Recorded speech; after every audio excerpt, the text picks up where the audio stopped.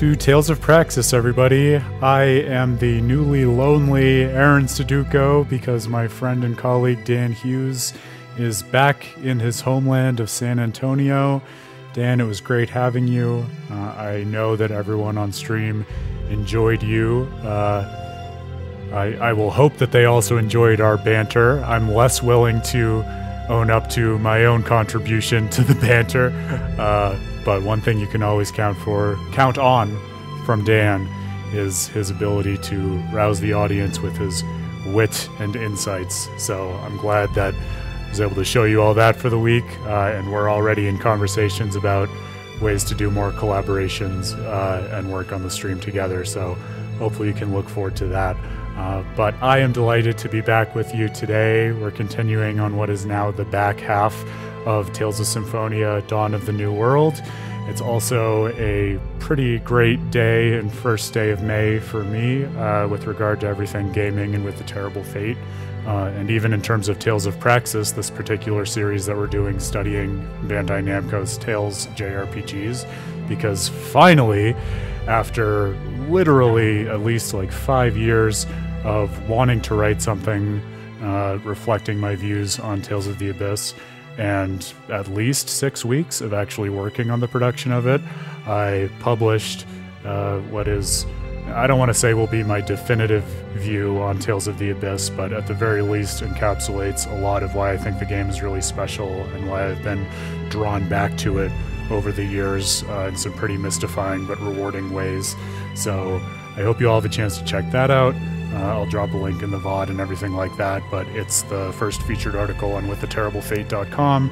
So if you're a fan of Tales of the Abyss, if you want to get another window into why this series is so rewarding and so cool and so literary, honestly, I think that Tales of the Abyss is a great case study for that, and I've tried to dive into that in the article. So if anyone stops by who has happened to check that out already, more than happy to make this stream a bit of a conversation about that article too, because it really was a labor of love, as is everything that we do on With a Terrible Fate. But for now, we're diving back into the adventure of Marta and Emil. I'll confess I had to refresh myself with the synopsis, but we're still on the hunt for the core of the Centurion of Ice, Glacius? I don't remember the way to pronounce it, but I'm sure they will remind us. That sent us to Meltokio because the shopkeeper of the accessory shop in Flanor, his son, went ahead to Meltokio to presumably try to sell it. I think we discovered that on the last stream. We went to Meltokio.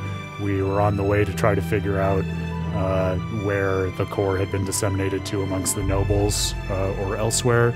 We ran into Alice, who tried to make a play to attack the party.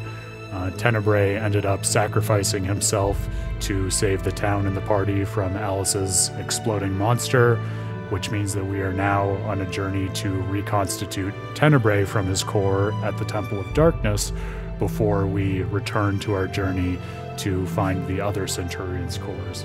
So, not going to spend too much longer than that on a recap. I say let's dive in and get Tenebrae back and see what happens next in this wild adventure. But before we do that, priorities. I think I forgot a Wonder Chef recipe in Meltokio, so we're going to grab that real quick. This is the danger of running with a side quest guide, is you totally get your priorities slanted. But you get to find a lot of cool JRPG flavored surprises along the way, so there's that. I also tried as best as possible to fix the microphone levels and game audio levels now that the setup is back to one person as opposed to the dual setup from last week, so if it's not perfectly balanced, just let me know and I'm happy to play with that. Dessert. It's a good one.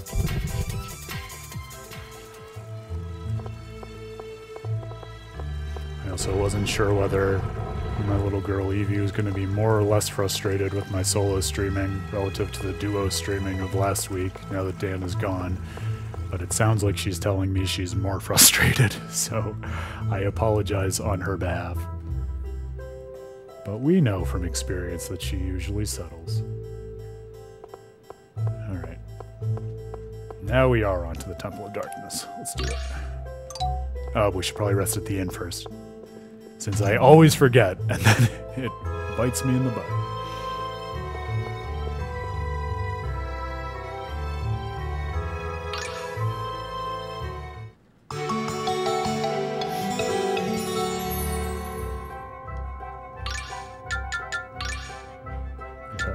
Items.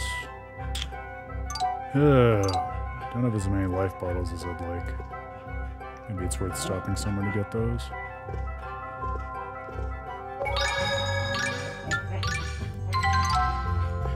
I should make sure that Marta also is on auto, now that there's only one person here. And hilarious! Even though she kept defaulting to auto when Dan was here and we were doing two-player, now that Dan is not here, she's defaulting to semi-auto. Hilarious. Hey Chrissy, welcome back. Good to see ya. How you doing? Welcome back to the stream. We're just warming up and going through the preliminary motions, so you haven't missed anything yet. Except my talking about how I'll miss Dan and how I'm relieved to have finally published that study on Tales of the Abyss.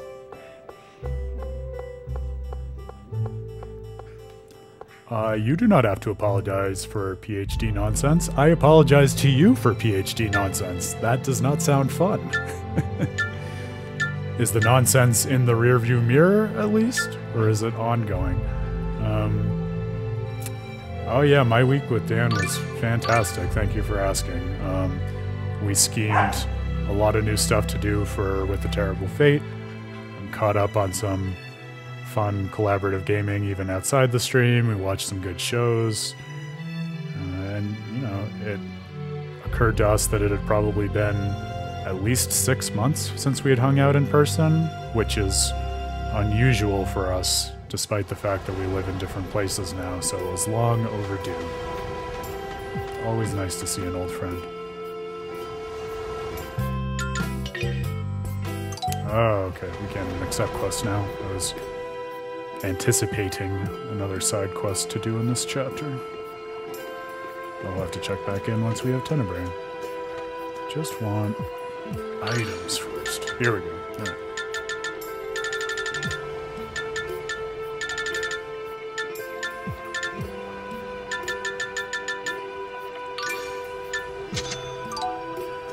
Okay, now that we're adequately equipped, let's go save Tenebrae. Oh, thank you! I am honored to play the role of your coffee reading. I hope that you find it interesting.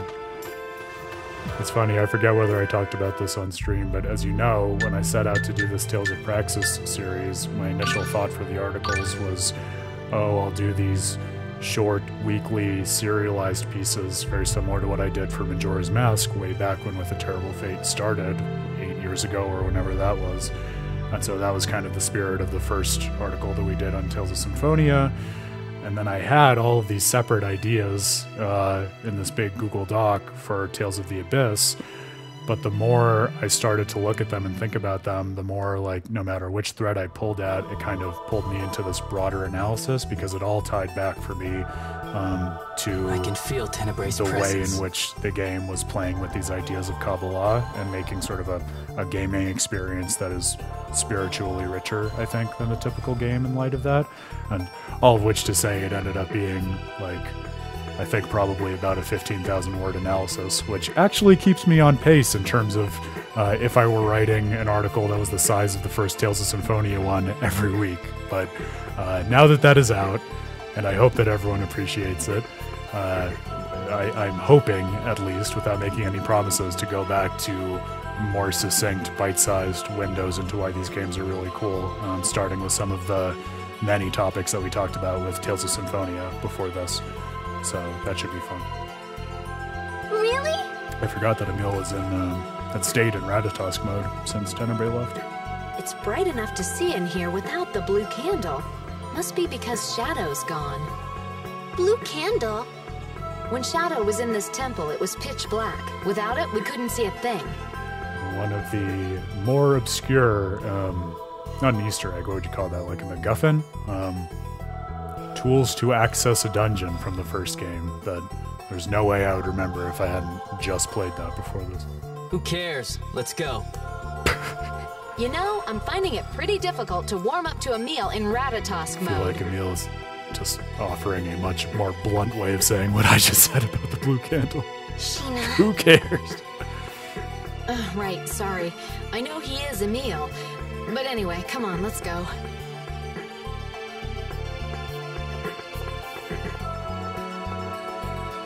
I guess it makes sense that the Temple of Darkness would be so dark.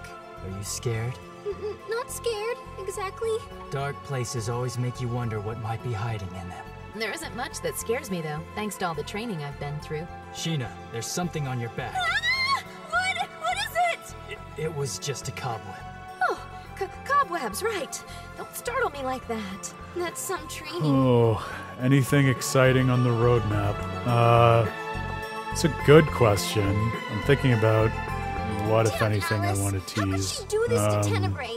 Next time I see her, Well, Dan is continuing on toss with her butt his into audio Flannel series, Pokemon Rose, too all soft. about sort of his I'd swing a rope nostalgic around her and perspective hang her on from the tops Pokemon of the through the Fuji years. Mountains. I And understand without how you both feel, taking the but I win from can't his say I sails or approve of stealing your his choice thunder in terms of words. future Harsh words are content, evidence I of can tell you he has some troubled really minds. cool then. topics The coming next up in the time I next have few the weeks. pleasure of a So rendezvous with Lady I'm really Alice, selfishly I would excited to truly listen to enjoy those, the opportunity and I to hope that politely you'll wrap enjoy her them up as with well. ropes and kindly submerge her in the beautiful I know I talked waters with you of about this Flannel already, Harbor. Chrissy, but I'm thinking my next article for Tales of Praxis is going to be on the experience of like accidentally making Regal Lloyd's best friend in my Tales of Symphonia playthrough that I streamed, and how the more I've thought about that, the more that serendipity captures something for me that's really magical and I think underutilized in modern gaming. So I'm really excited to talk about that.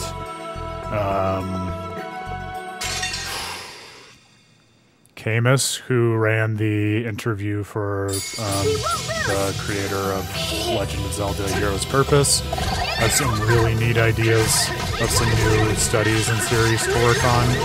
I think he's basically waiting to be done with the academic year on his end, but I think that happens this month. So I'm going to just, without any pressure to him, tease that I am excited and hopeful that he will put together some really cool stuff.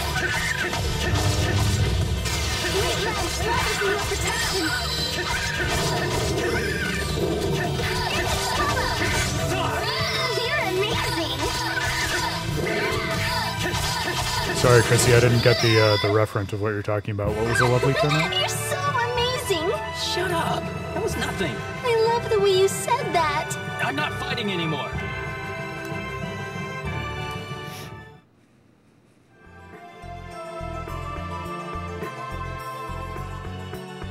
Oh, the Regal thing, yes. Well, I had originally intended to, I think I talked about this on the stream, maybe you weren't on that stream, but very succinctly, there is a way to get Kratos back in your party in the late game, and so I had been planning and assuming I would be able to do that, and then I totally missed it.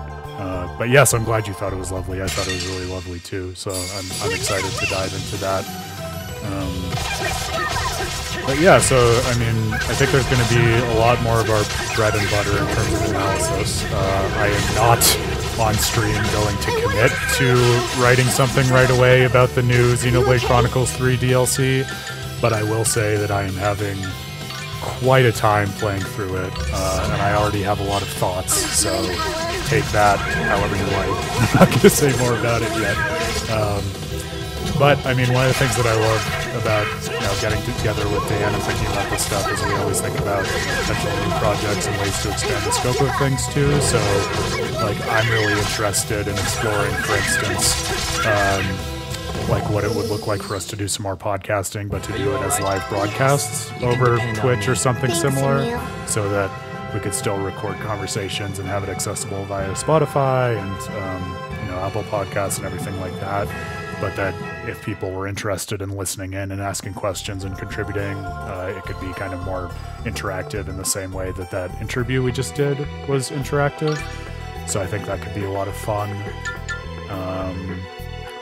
I I had still had this half scheme in my head for a long time about what it would look like to host kind of like a little mini online with a terrible fate, like conference, or even just some sort of like, you know, Twitter-driven forum or something about the storytelling of video games. So that's a very nascent idea, but that's, you know, one of the things that I'm really interested in as we're growing the presence.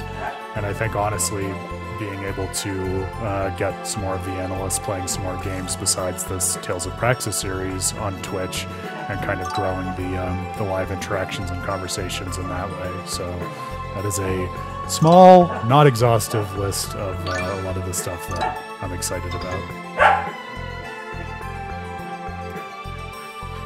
Not to your shame. I mean, I'll openly admit that I had never heard of Shamigari either, nor of Hero's Purpose, but leave it to Camus. I mean, there are so many thoughtful gamers and creators out there, and Camus, like everyone else who's been through the analytical wings of With a Terrible Fate over the years, has a really great beat on just people who are thinking about game storytelling in interesting ways. Actually, that was one of the things that I made Dan do while he was here. I sat him down and I said, you have to watch this entire web series, this fan fiction on The Legend of Zelda, because it's such high quality and I know you'll love it. And surprise, surprise, he thought it was just, you know, really fascinating and a great take. So, yeah, I enjoyed that. You should definitely check it out. And then, yeah, check out the interview, because Sean's a really interesting guy. He had a ton of good stuff to say. Evie, stop. At least make it challenging. I already apologized for Evie once on stream before he showed up, I think, Chrissy, but I will apologize again because she is in rare form for her. Kako Demon. Hey, you gotta calm down. You have to calm down, alright? It's not playtime. It's not playtime. Well, it is playtime, but not playtime with you.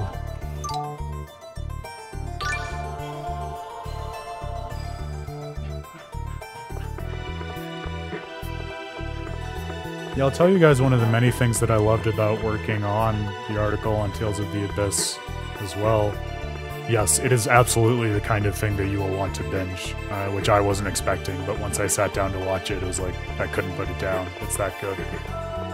But yeah, I was going to say one of the things that I really loved about just the experience of working on the Tales of the Abyss article, because I think I talked about this on Twitter, but it was actually a really hard article for me to do, just in the sense that the focus of it is like mysticism and religious studies, right? The conceit is studying how the Jewish mystic tradition of Kabbalah like creates new layers to the act of playing the game, and that is very, very different than Western philosophy in terms of just the tradition and the way it's written about and like the academic accessibility of it. And so I was just feeling very under-equipped for it, which I think was part of why it took so long, and why I was kind of just intimidated by the subject matter for a long time. So it was really hard to work through, but it was also really rewarding. I feel like, true to a lot of the game analysis that I did, I learned a lot along the way.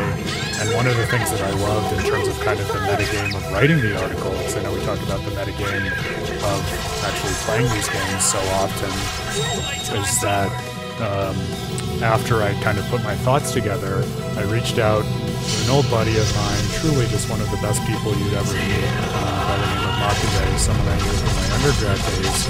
We were actually in the same upperclassmen house together at Harvard. And he's a physics guy, but also huge into philosophy and religion. We actually met in a philosophy of quantum mechanics class back in the day. Don't watch. And he has like deep experience and background in mysticism, and so we connected over this draft with my basically saying, hey, can you help give me a read on whether this makes sense and give me some guidance on what to do.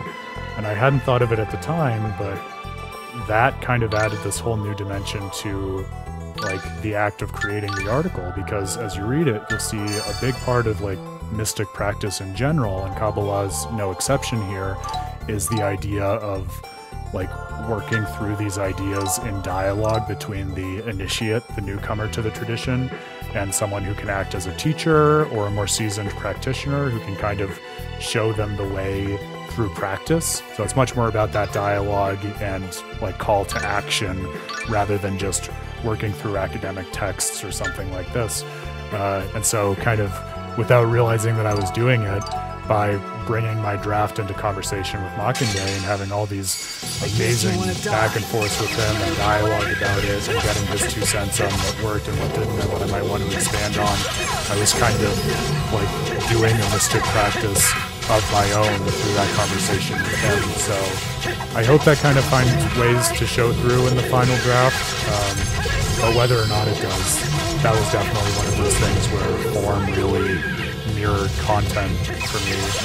I felt like I was doing the thing that I was talking about in the article through the act of creating this and working with Mockingjay on that. So Mockingjay, I've already shouted you out a few times on social media today, but love you, man. Your insights were really, really transformative in the final study, but it also turned the article drafting into much more of just a creative experience for me, a narrative experience, so thank you for that.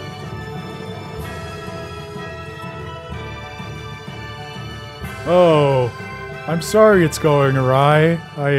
Well, hopefully at least tuning in and engaging with some of the Tales stuff can be a little cathartic or relaxing for you, but hope you know if you ever feel the need to vent or talk through more of the nitty-gritty of your PhD, I'm more than happy to be supportive for that stuff too. I know more than the average bear about the various circles of academic hell, so I can only imagine you're working through a lot. Actually, my buddy, another dear friend and colleague of mine who's done some great stuff for With a Terrible Fate before, Matt McGill, is visiting me on the backside of this week, so I haven't yet gotten confirmation as to whether or not he'll be down to stream, so I can't promise that, but look forward to me at least trying to talk him into joining the stream on Friday. But he literally just either last month or the month before, he finally finished his PhD in neuroscience, and so he was very much in the throes of, you know, the good, the bad, and the ugly, and is happy to be out on the other side. So know that it does get better, and those things do end. And sometimes they're even worth it. I hope that you're still finding, you know, joy and value in it despite the travails. I know it can be a hard balance to strike for sure.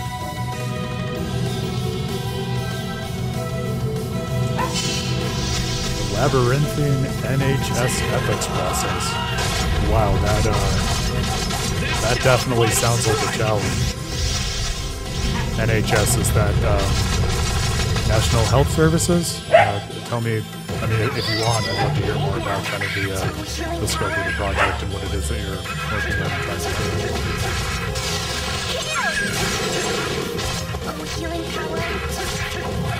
I do feel like there's a steep jump in difficulty in pretty much every one of these dungeons.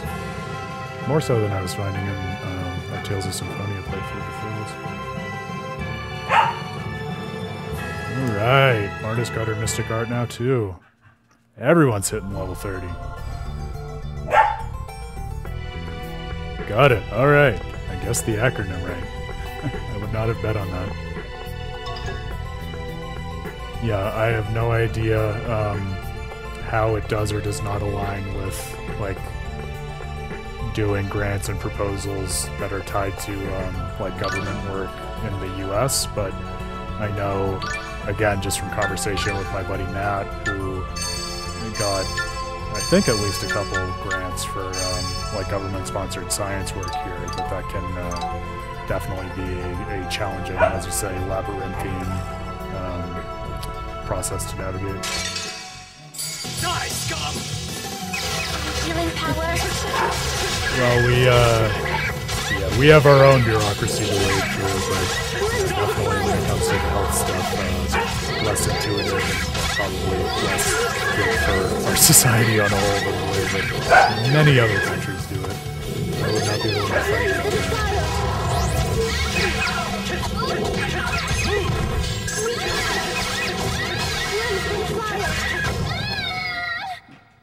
Should have never gone against me.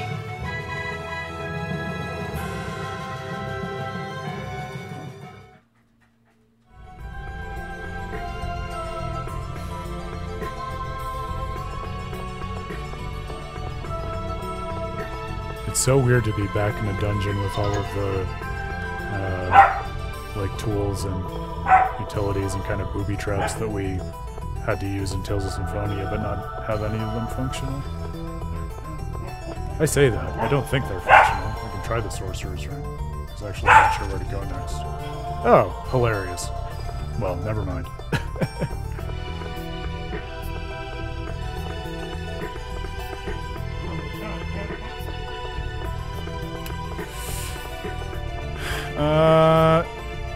It's a good question. I guess You were... Oh, Well, you were here on Monday, right? Like a week ago, so you missed just the last 2 streams, is that right? I mean, I think all things considered, it was a good set for you to miss because Dan and I were really taking our time, and on Wednesday we had the pleasure actually of having a new user in chat who was really interested in talking philosophy and religion with us, so we kind of paused for a while and just did that. But yeah, we're hunting the Centurion's cores. Of course We're looking for the core for the Centurion of Ice. So, you know, hold that thought. I'm gonna try to get her bone and see if that can calm her down, so that I don't lose my mind on this side of the stream. I'll be right back.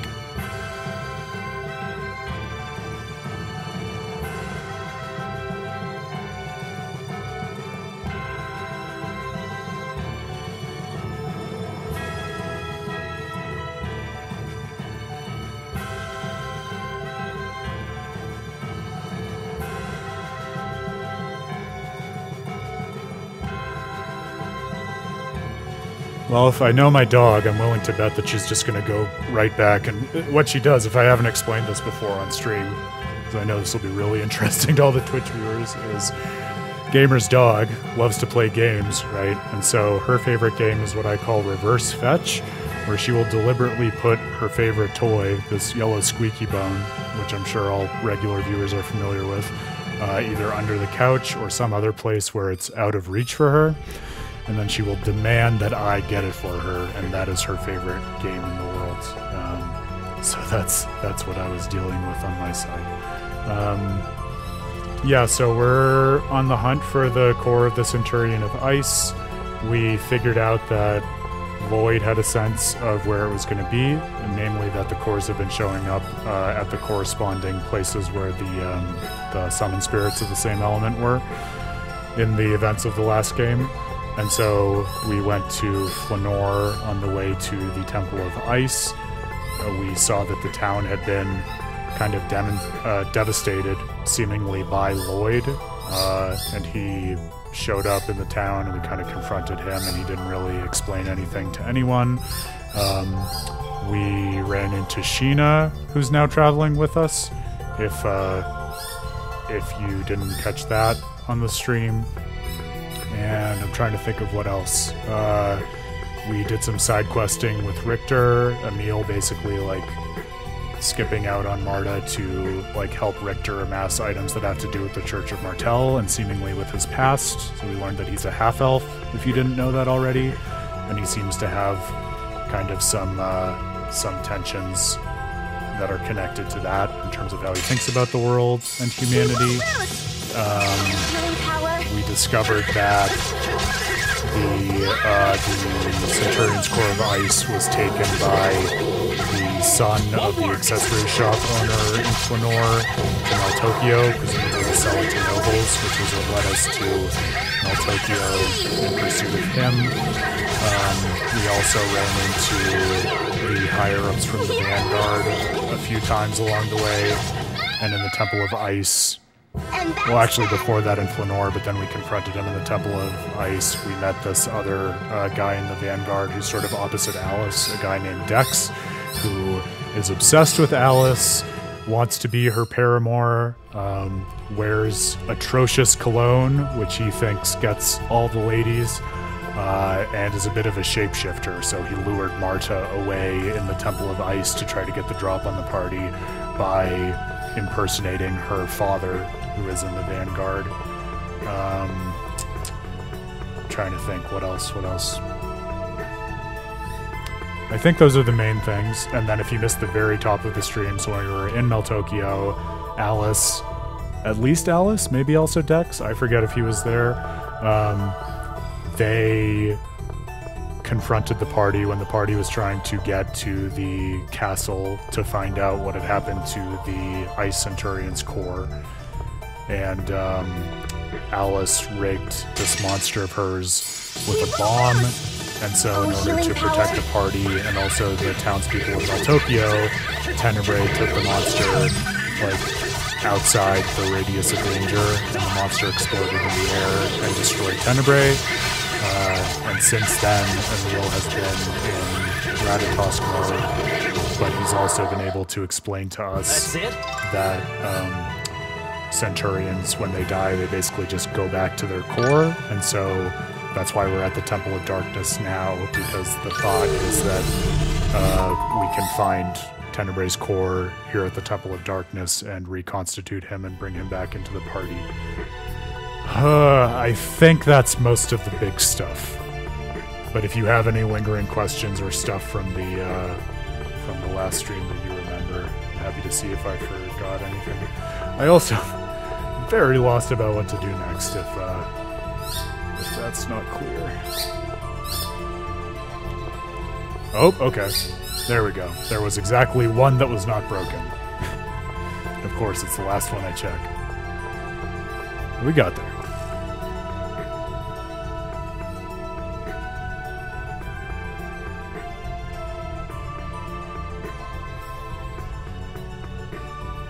Damn it! I have no idea where the core is without Tenebrae. Too bad the other Centurions don't talk to us the way the Tenebrae does.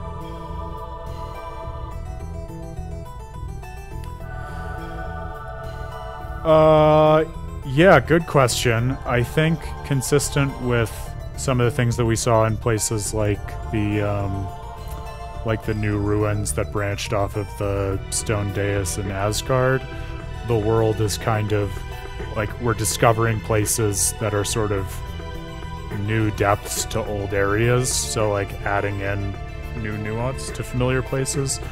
Like that happened in the Temple of Ice, where basically there was a new crack in the wall on like the far side of the dais where Celsius, the summoned spirit of ice, appeared, and that led into like a whole new area of the cave where the Centurion of Ice's core was until it was taken.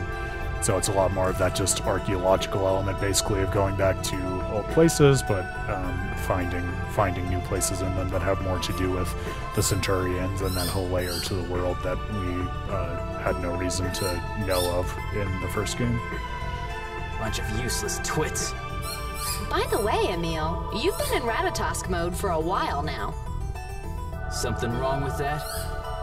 Not wrong, You're really, kind of just... edgy. Maybe too edgy? Shh, be quiet.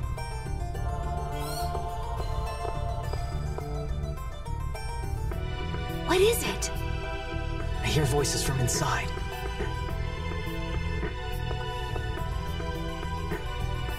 It just looks like a normal wall.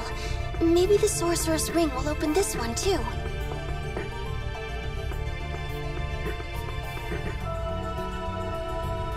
Doesn't look like it.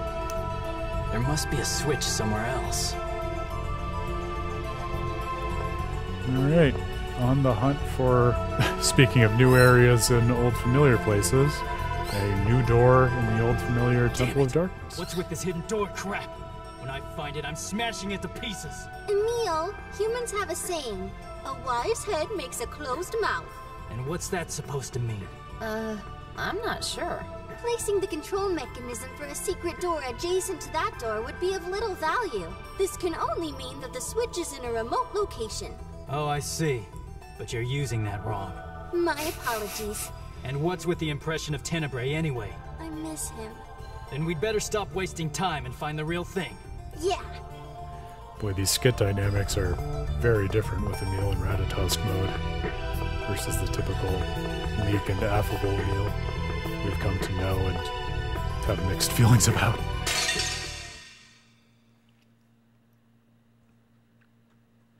We're gonna win!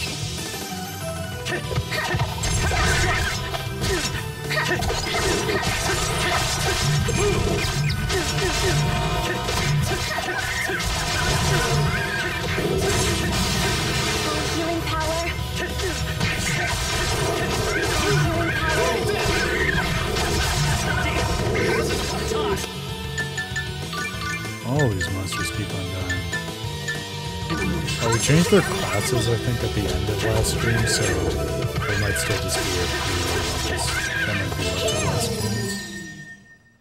At least make it challenging. I'll have to check them.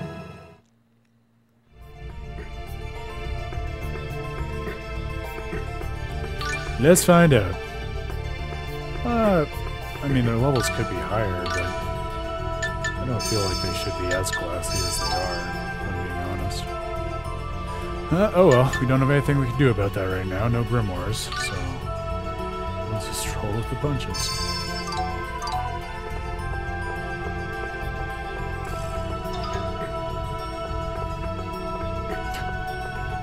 Thank goodness we went out of our way and spent a life bottle in order to then get a life bottle. There is indeed a lamp. Can we light it from here?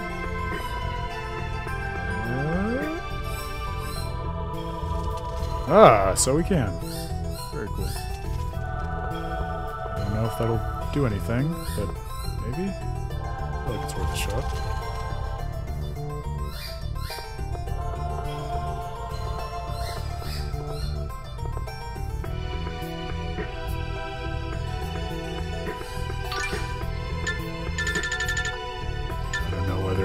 Squeaking is an improvement or a worsened experience relative to her barking and freaking out before.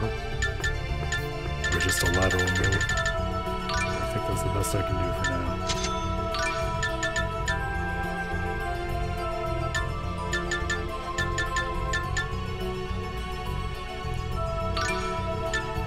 Tales games so often include these RNG gels, like the lottery gels, but especially when they're so expensive, I don't see how I could talk myself into ever buying them. I feel like there are too many other more reliable battle supports to invest in.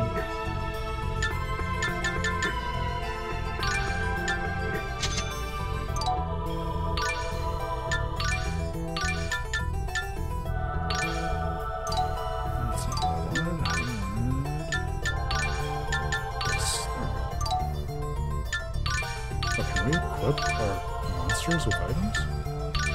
Oh shit, I didn't realize that. Boy, this whole time. Well, at least we learned now.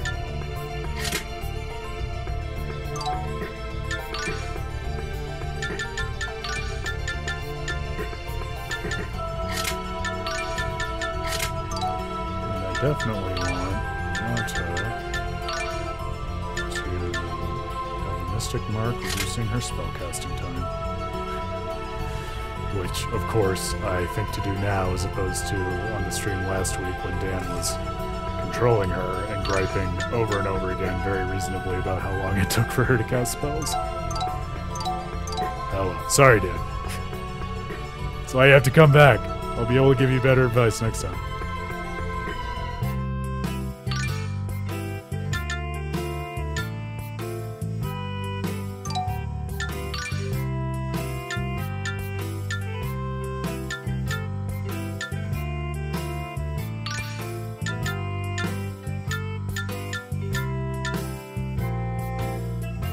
No, we don't have enough items to make a good dessert. We need more fruit and milk.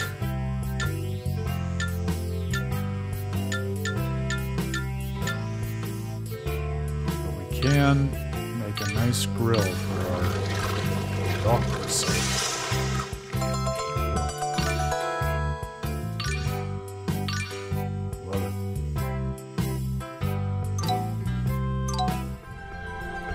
Still can't do quests, right? Well, we can't accept a quest here at all. With or without Tenebrae, I guess.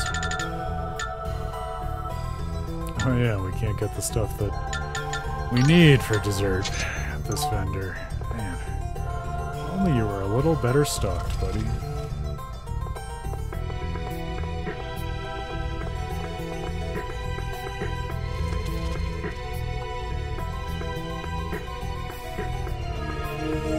Oh! When in doubt, light all of the lights.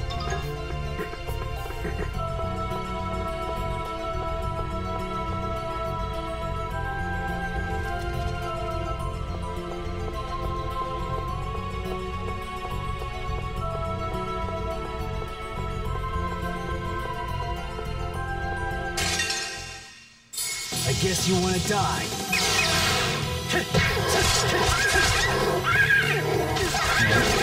Hopefully we'll be able to keep a pace with the leveling since we spent twice as long as I probably needed to figuring out how to get down to that lower level.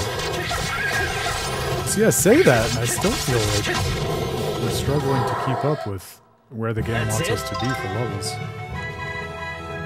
I find myself wondering, especially in games like this, when that happens, like, am I gaming the monster system wrong? Like, do they want me to be raising monsters differently than I am? Especially after the first game, I want to just kind of go and drive with the characters, and it's harder to invest in real monster management as opposed to just throwing ones I like into the party and seeing what happens.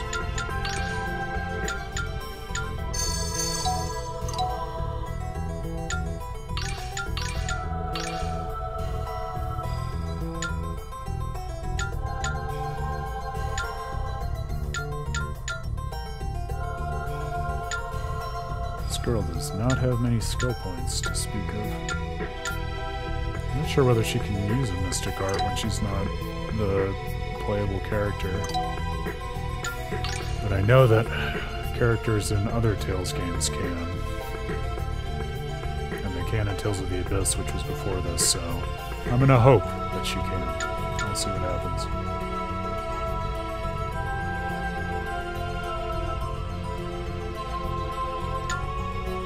Oh, that's cool. Our Sphinx friend can slow down enemy casting. That seems pretty sweet.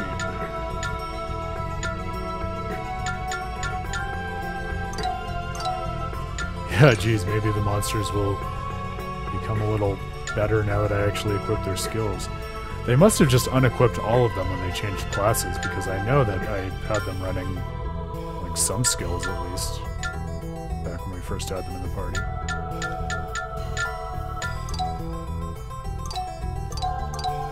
Alright.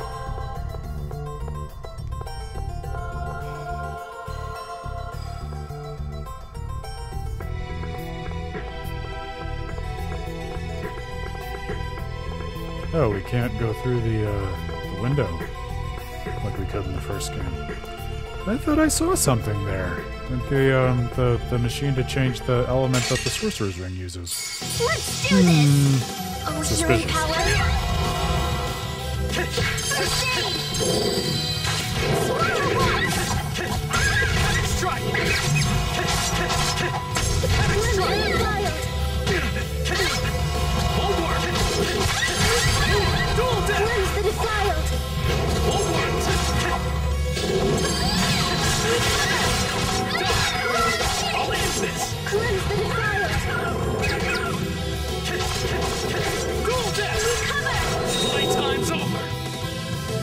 Another big thing you missed, case in point here, is that as the character's getting to level 30, we unlock the ability to use their mystic arts, which is what this is. This is Emil's. Which is very sweet and cinematic and characteristic of the Tales games. Wasn't a big part of Symphonia, although I guess they did add it on hard difficulty, which we weren't playing on to the remaster. See that? Yes! But it wasn't to the original Tales of You Symphonia. fight! Don't watch! But pretty much, I think pretty much from right after that onward, like starting with Tales of the Abyss, those big finisher, like, cinematic mystic arts became a big part of the story. Especially in Tales of the Abyss, because teaser for my article, but you will see at one point that one of the climactic moments in the game actually revolves around a specific use of a character's mystic art.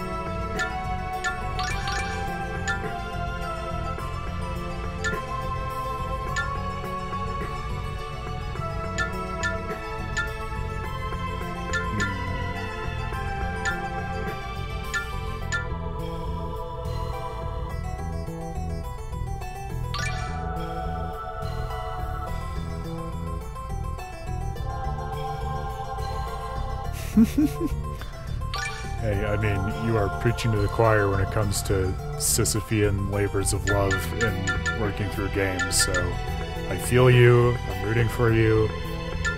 That's a big part of what working through the Tales of the Abyss study was for me, but I often find that those sorts of efforts that we make, especially when it comes to the games that we love, pay off in ways that we can't even anticipate beforehand. Okay, Heavenly Tempest, that's a new one. Just try it out.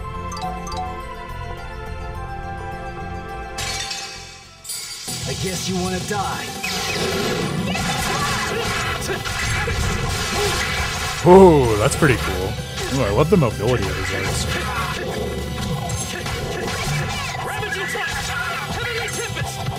You can really get out of the way while attacking.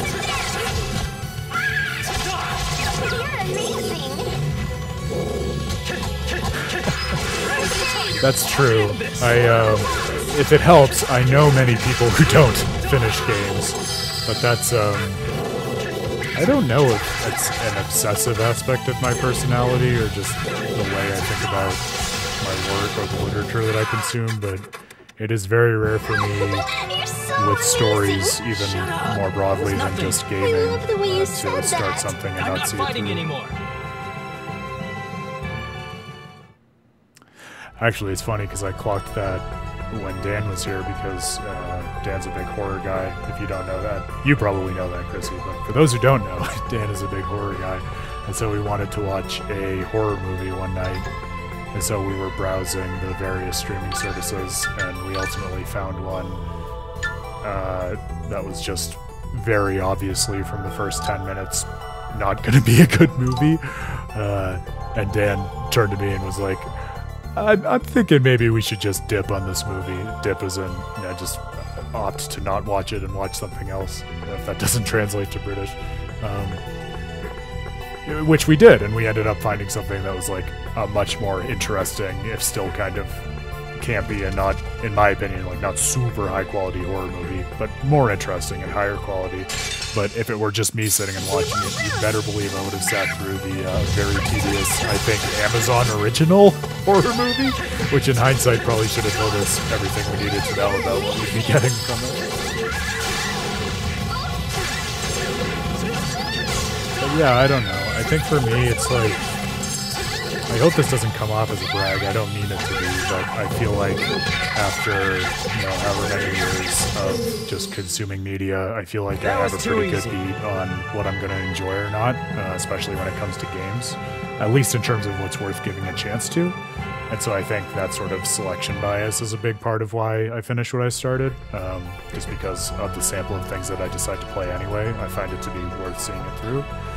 And then beyond that, it's like, it's something we talk about a lot on With a Terrible Fate in terms of analyzing games and especially thinking about their quality, right? Like, I think in many cases, if not most cases, with games and stories, like, for me at least, it's just much more interesting to think about what is trying to be expressed in them and what sort of its unique insight is, or what role it puts you as the player in, versus just like preemptively tearing it down and saying like, oh, this is not interesting and therefore I'm not going to bother with it.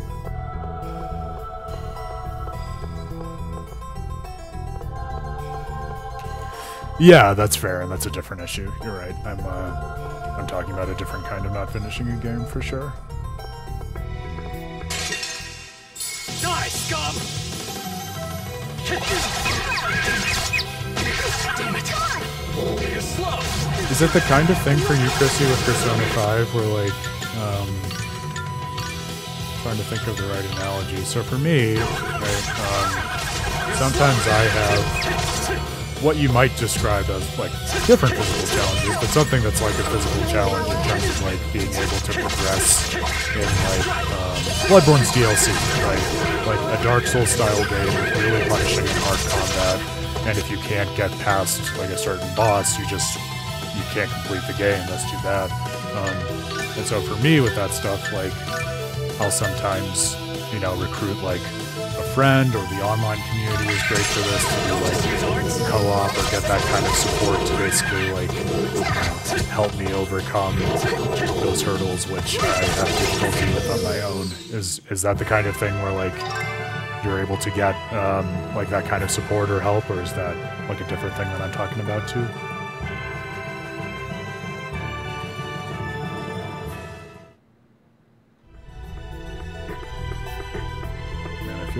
adjust the flow of which arts of the meals I want to combo off of which other ones here. Gotta get back in the game.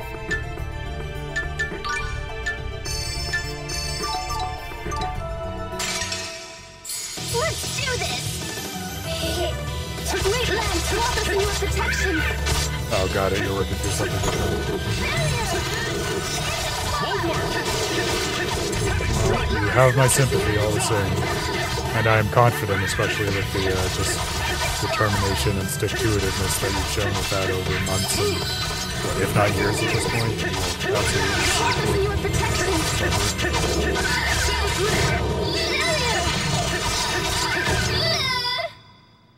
That was too easy.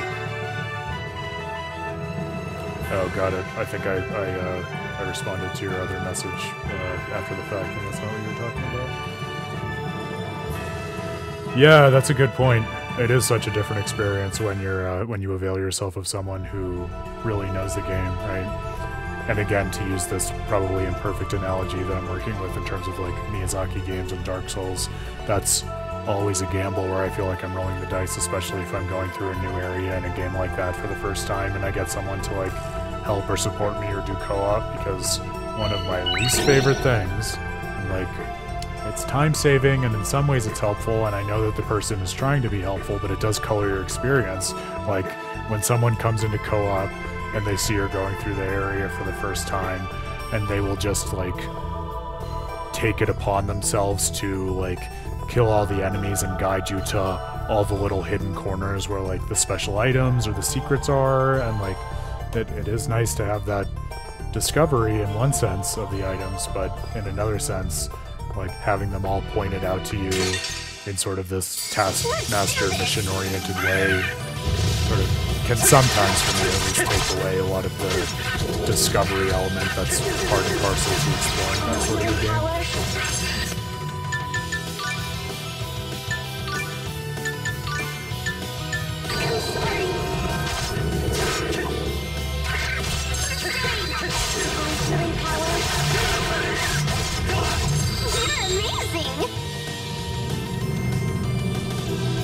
Yeah, I know, guy. That was me. I got my wires crossed. We're caught up now. We got back in sync. That wasn't even lag. That was just Aaron processing text lag. Real life lag, I guess. But we got there.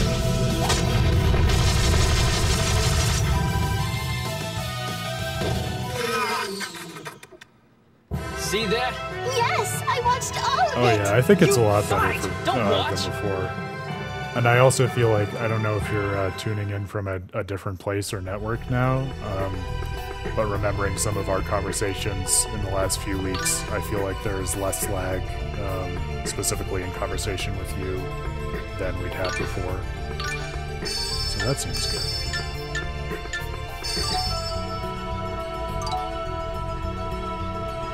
I feel like someone just got a new skill or art or something. Nah, that's fine.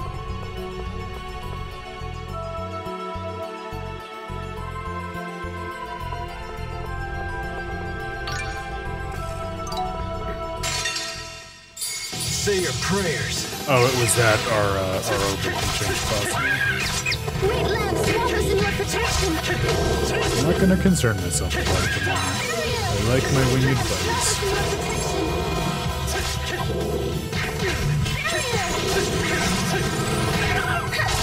I will tell you, between replaying this with all its monsters and enjoying Dan's audio series and talking to him about Pokemon Rose here, I am very jazzed for the Pokemon Scarlet and Violet DLC. Now we get that.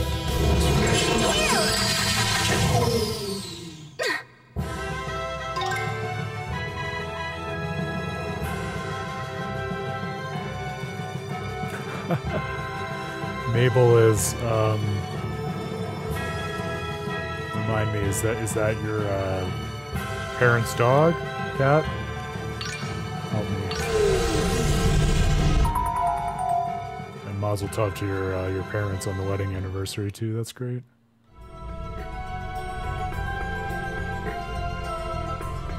Well, the other thing you missed, Chrissy, last week, not in terms of game analysis, but in terms of me nerding out about gaming things was I got the Tears of the Kingdom OLED, which I am multiply excited about because A, I'm really hyped for Tears of the Kingdom, as you know, but B, the Switch that I had was like the old original model from the 2017 launch, so God, it's more of an upgrade than I expected. It's definitely not just the screen being OLED, but the whole thing runs better, the screen's a little bit bigger, and now because I still have my old Switch, I have 2 docks, so got one out in the living room TV, and I've got one in my bedroom for bedtime gaming, as we talked about before on the stream.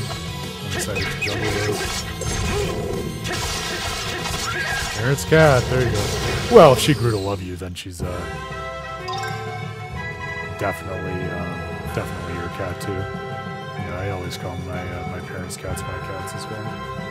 Actually, although maybe I won't with their most recent ones though, because I am in the weird part of my life now where they just got new cats a couple months ago, and it's the first time that they are raising cats when I'm not like actively and frequently in the house.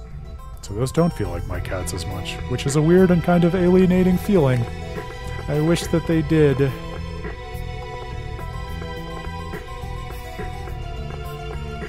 Yeah, you did mention that, which makes a lot of sense.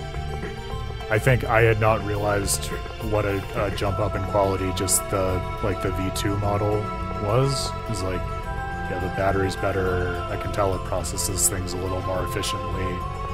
So I'm really happy with it. Also, shout out to like the companies that are doing tempered glass screen protectors, because I got one for this new Switch, and oh my god, I remember back in the day applying a screen protector was such a nightmare, and I could never do it right, and I had all these bubbles on my screen, and I always just felt like I was messing up my underlying piece of technology. But the one I got for the Switch went on like a dream. Idiot-proof. Like, I don't think I could have messed it up if I tried. So that was a happy ending to that. Yeah, I can imagine that would make a big difference, being in the same city. My folks are on the other side of the country, although I will be back there seeing them this month for my unbelievably 10-year high school reunion, because I'm feeling old. But I was joking while Dan is out here, he will always be turning older than I am in any given year. And this year was his 30th birthday, so that was good for reassuring me that while I'm getting old, I could be getting older.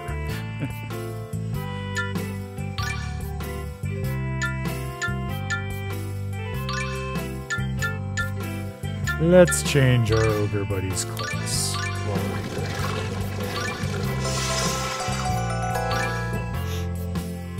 God, this guy is strong. Yeah, we stopped using him because he was just like he refused to battle with us. Like he was just kind of wandering around. This is weird. So Ogre, I think, was the first one, and for some reason it won't let us evolve him to Titan.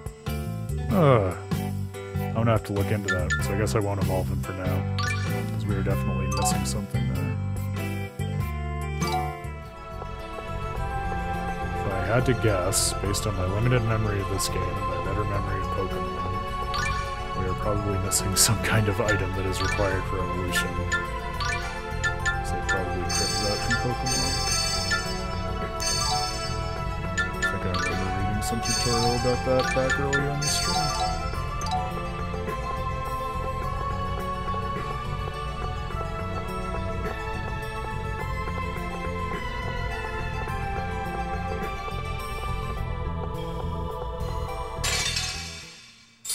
Say your prayers. These Undertakers are pretty cool. I wouldn't mind getting one of those. And I get them though. Maybe. Come on. Change the element grid and fine.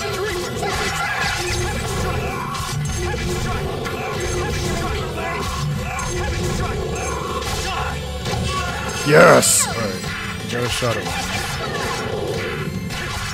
That doesn't mean it'll come through, but we have a shot. That was too easy. Oh, he's a demon. guess the other one was the Undertaker. You gotta have a demon in your party, come on. Yes! Oh, that's cool. I'm gonna put that brother in. Maccabees! What a name for a demon. And I'll take our werebear out in favor of the demon.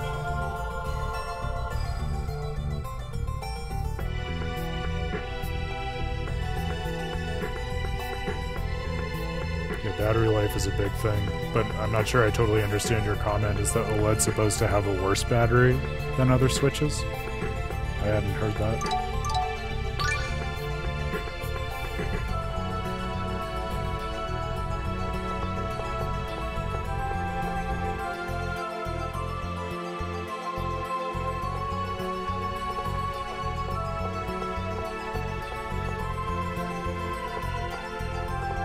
I think if you haven't been spoiled by an OLED TV, there's no reason to upgrade the quality necessarily. Yeah, I will say I haven't really, well, two things. I've had an OLED TV for, maybe 4 or 5 years at this point. That doesn't sound right. That sounds like too many years. 4 years at least, I would say. And burn-in, thankfully, and knock on wood, has not been an issue in the way that everyone warned me it would be. So that's a good silver lining. And then also, again, maybe just because I have the V1 Switch, but I feel like the battery life of this OLED Switch, based on my first few days of it, at least relative to what I'm used to, is, I don't know, maybe not a step up, but certainly not a step down. Like, I feel like it's holding its own at least as well as the original version. Maybe even a little better. But they might have improved the battery life. You know, step down.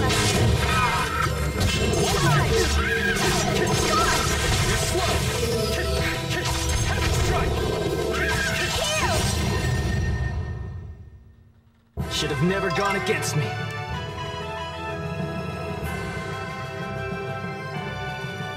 Living sword, please. Ooh. That's alright. I was more excited about the demon, to be honest with you.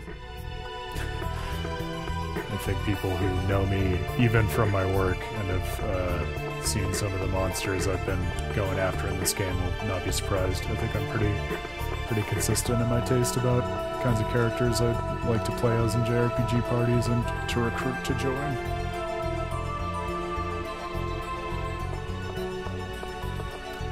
Yeah, no, I mean, if the V2 was an improvement on the V1 and it wasn't OLED versus this now being the OLED, that would logically stand to reason for me.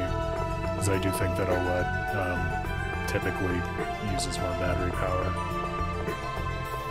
I know on the TV side, maybe last year, there was a lot of news that Samsung was working on some kind of next-gen OLED. Might not even be an OLED anymore, but like whatever was supposed to be the next big thing in TVs that was also more energy efficient.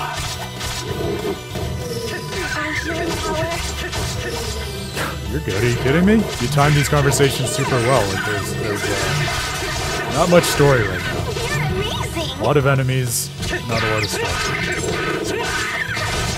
But you will recall, having watched the first game being streamed, that we're getting close to what at least was the end of the temple in the original game, so hopefully there will be some more story in a moment here.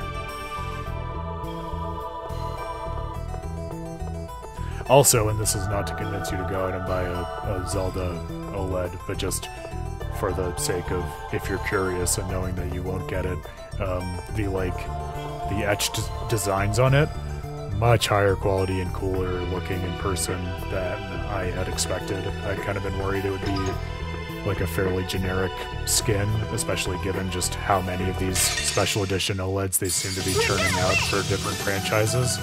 But you could tell they actually put a lot of care into not just the design, but also the execution. It felt right in line with my other Zelda edition consoles that I've amassed without even really trying to. Because I don't see myself as the kind of person who like intentionally collects special edition consoles, but I got the That was too Between easy. Worlds 3DS, my freshman year of college. That was like my first big purchase that I bought for myself when I was like out of my parents' house and everything. And then, of course, when I was doing all the work on Majora's Mask, I had to go out of my way to get the Majora's Mask new 3DS, which is still one of my my prides and joys in my overall gaming collection. And then for the 2 seconds that I used a Wii U back in the day, I got the Wind Waker edition of that console. So I don't have them all. I would never make it a life goal to collect all the special edition consoles, but it is nice to have at least a little bit of a theme going on there. Say your prayers. Strike! I love that sound. Die!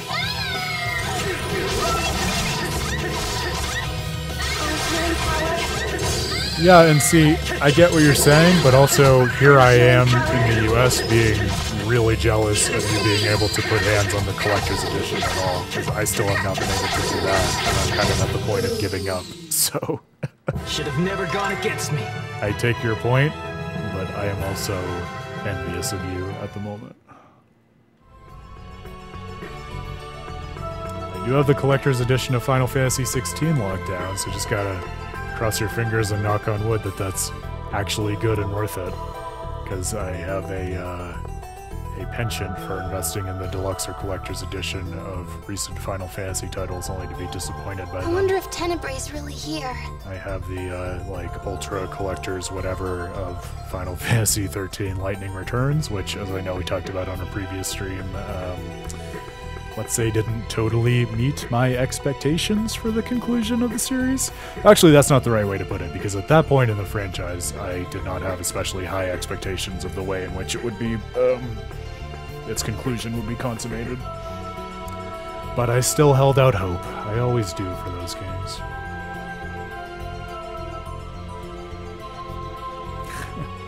Yeah, commitment's one word for it.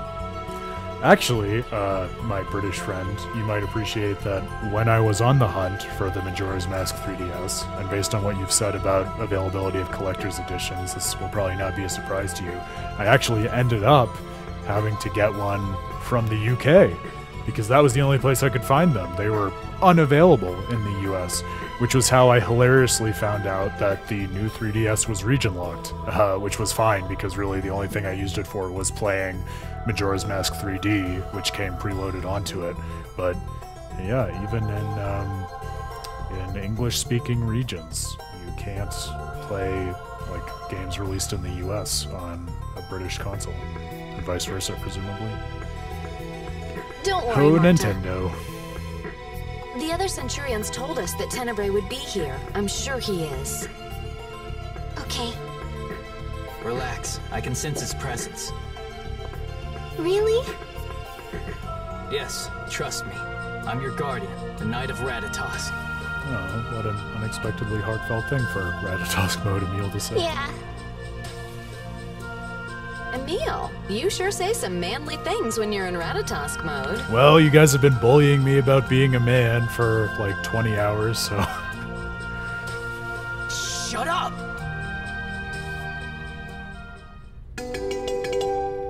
Aww. Not a Knight of Ratatosk, but a Knight of Marta.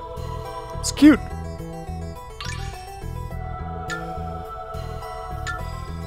I will say, for those who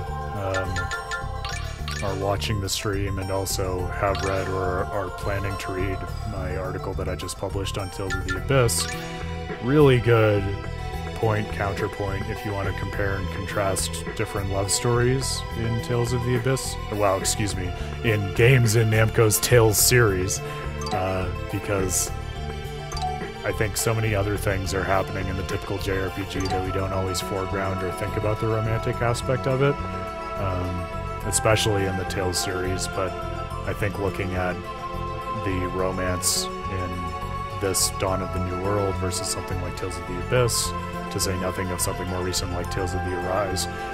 Wow, Tales of Arise, excuse me, all these definite articles. It's because Tales of the Abyss is so close to Tales of Arise, but one has the definite article and one doesn't. Anyway, those are all definitely games that feature certain kinds of romances, but they are all distinctive in really interesting and subtle ways that I think propagate outward to give the overall story very different aesthetics and feelings, which is one of the reasons that I wanted to do Tales of Praxis and look at the series as a whole, because you really don't appreciate those little flourishes and differences unless you have them all kind of in your random access memory, so to speak. Yes, thank you. Region locking is always silly and needless, even from the company perspective. Maybe even especially from the company perspective. Very silly. That was too easy. And adding to the hilarious insanity of it, so I got the 3DS from the UK, right? And then because I was on the hunt to amass all of the different pre-order incentives that they had in a million different places, because I really wanted to, kind of honor and remember my time spent studying Majora's Mask, I also bought the game that I've literally never opened, codenamed Steam, because that, of all things, had its sales pushed by having as an add-on the special collector's edition pin of Majora's Mask, which I still wear all the time at conventions and conferences to this day, basically whenever I'm talking about video games. But if I remember correctly, that version of Codename Steam that I got was a US version, and so I couldn't even play, if I wanted to, the game that I got for the Majora's Mask pin on the Majora's Mask console, because they're two different English-speaking regions that are never supposed to interact with each other, apparently, according to Nintendo. So, yeah, thanks, Nintendo. Thanks so much. We're gonna win! Oof. That's a real drive-by with these little swords. Jesus. One's gonna fly up.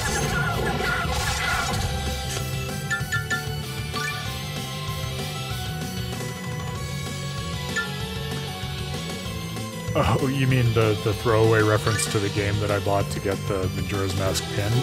It's a game called Codename Steam.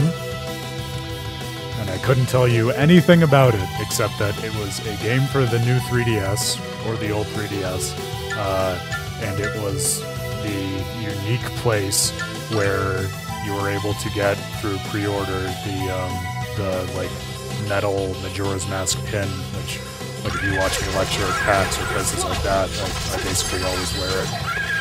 So it was definitely worth the price of the game for me, but yeah, I bought the game solely to get that pin as part of my time spent with Majora's Mask. Playtime's over. It's an acronym, I think. Here, I'll type the name while Neil's doing his thing.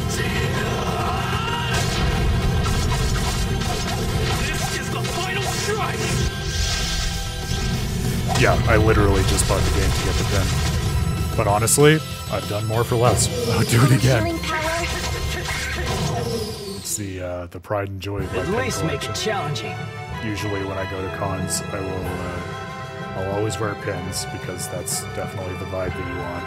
And one will always be the Majora's Mask pin, because, homage to the origins of With a Terrible Fate as an intellectual enterprise and publication. And then one I'll swap in or out depending on what we're talking about or what game I'm playing. So, like for PAX East a couple months ago, I had the Majora's Mask pin and then a pin of Kratos from Tales of Symphonia, which I got, I think as part of a Tales soundtrack that I picked up in Japan when I visited Dan years back while he was living there.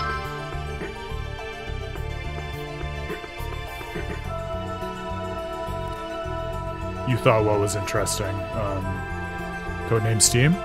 I mean, it might be. I never played it. But it's in my library, and so if you think it's worth putting on my list, I definitely will. This is not a save point that heals. I was thinking it was. So are we going to get another one, or should we heal the party? I'll just preemptively heal the party. I don't fully trust where this game places its heal saves. That makes me feel safer.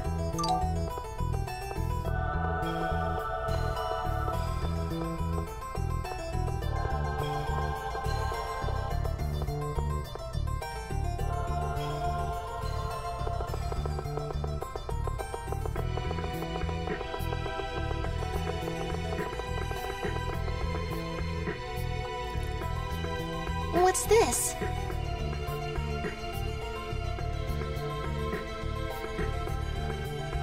I appreciate you bringing it up again. No word other than the idea of an enamel pin based on the symbol has very much been on my mind since you mentioned that, so especially now that this seemingly never-ending Tales of the Abyss analysis is off my plate and out in the world, I'm going to start thinking about other kind of site-wide initiatives to work on, and that is high on my list, so I appreciate you bringing it up again. Just means you got to make sure that you buy one once it does come into being.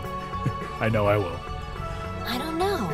This is where we found Shadow, the summoned spirit of darkness, 2 years ago, but this wasn't here then. Yeah, I appreciate you saying that about the site's logo. I was really proud of that too. I think it still to this day kind of captures the heart of what we're about in terms of melding, as you say, the sort of the philosophical discipline and serious analysis while also capturing the spirit of the passion that gamers have for these games and studying them in a way that is meaningful and material to the actual gamer as opposed to just the academic who stays in the ivory tower and doesn't really engage with the substance of why we love these games so much. Maybe it's some sort of switch.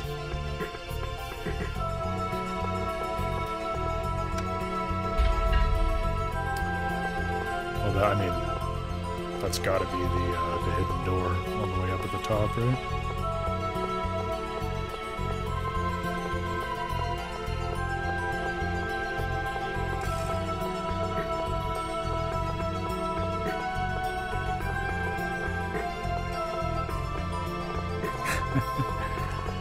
Oh, damn, and here I was thinking I would set the price point at $100 US. No, I'm kidding. I guess you want to die.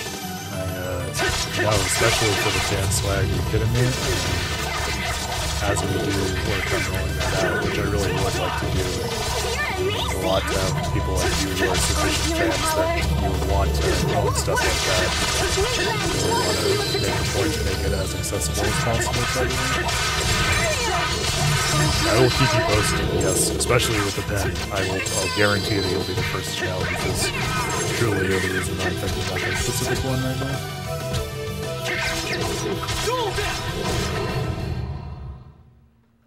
Should have never gone against me. EX attack 2. I think that adds another hit to his combo. Something good.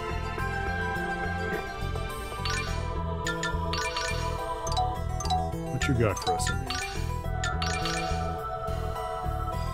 Too many menus. I caramba. Oh no, it's so much more specific than that. Okay, so it's like a charged attack equivalent. And we have one now in the ground and on the air. Okay. In the ground and on the air. Wow. On the ground and in the air. Prepositions. Not my friend this stream. You know why? I joke about this with Dan all the time. It happens after presentations too. I like spend all of my grammar and word points in getting something together for publication, and then once I actually breathe it out into the world and release it, it's like my whole brain just wants to shut off and take a 72-hour break. So I didn't want to cancel the stream because I have truly been enjoying this so much with you all, and I think it is a very different speed of gaming and mode of engagement than something like a long written analysis, but if it seems as if I'm having trouble stringing words together, it's because I spent all of my word action points over the weekend getting the final draft of the Kabbalistic study of Tales of the Abyss together. At least make it challenging.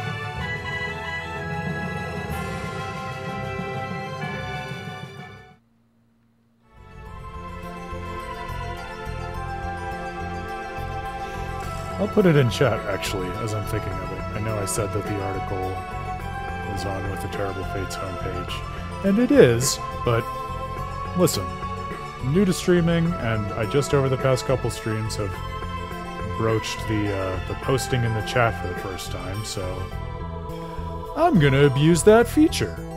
If you want to check out the article on Tales of the Abyss, I'm gonna drop the link right in the chat, and I'd love to hear what you think. Tweet at me, tweet at the site, comment on our stream.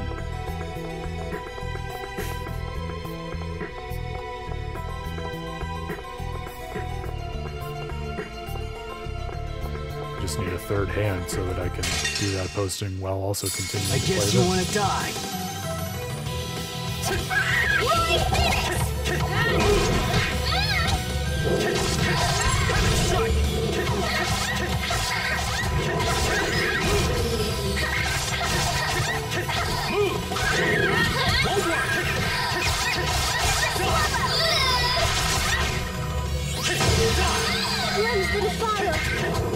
Heavenly Tempest!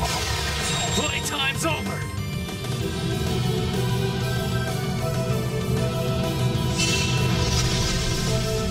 I wonder what's supposed to be in the air when he's centering himself like that. Looks like rose petals or something. Final strike! Not totally what I'd otherwise associate with it. Although I guess part of the Knight of Rathatos garb is the scarf, which is kind of ornamental and elegant. See that? Yes, So I rose watched petals all would of it. comport You with that. fight! Don't watch! I like his current sword, whatever we have equipped. And it has nice complementary aesthetics with Marta's spinners.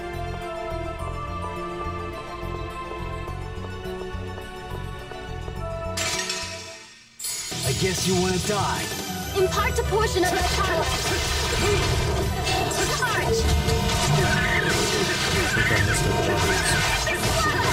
Marta's spellcasting somewhat efficient now. I really wish I had thought of that back when Dan was here.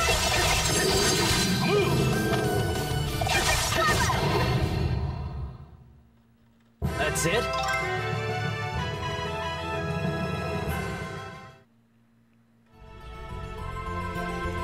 I will say I've been thinking a little, because I'm always thinking at least one step ahead, right, of what to stream after this in terms of the Tales of Praxis series, because I might stream other stuff too, but I want to continue playing through the Tales games with you all. And I wasn't sure whether to play something that I had already played, such as these, or one that I had never played. And I'm still open to people's feedback if people feel strongly about trying one versus the other. But playing through the DLC for Xenoblade Chronicles 3, I find myself thinking that it would be really hard for me with the way that I think about games to play through a game for the first time on stream. Because I feel like so much of it is just me like wandering around the world and not saying much and just kind of letting it all sink in and absorbing it. And I don't know, maybe that would be fun for people, but I feel like a lot of the stream is, I at least enjoy it when it's like conversational and a little bit performative. And it's just like in a totally different mode. Either when I'm playing something new or maybe just when I'm playing Xenoblade. It might also be a Xenoblade thing for me at this point. Golden Sun! Oh! Man, you know how to campaign for things, Chrissy. Yeah, I mean, I love these projects of kind of like, not even binging, but just getting comprehensive looks at series that I think reward playing or studying the various entries one right after the other. So I think I want to keep doing this either way. But one thing that I am thinking about is like maybe layering in another stream on top of it of a different game. Because right now I only stream 3 times a week, and I could definitely do more than that if people were interested.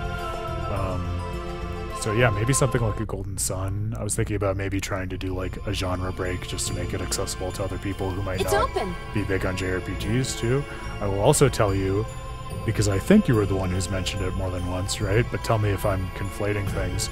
I I had Eternal Sonata in my head because it's been mentioned so many times on the stream and even just in my gaming conversations beyond it. And so while Dan was here, we were walking Eevee, and I asked him, hey, did you ever play this game, Eternal Sonata? And he was just like, without missing a beat, yes, you should play that. So that's definitely one that's still on my mind as well. Oh, that's hilarious. You literally mentioned Eternal Sonata as I was bringing it up. So yeah, it was you who mentioned it before, I'm gonna guess.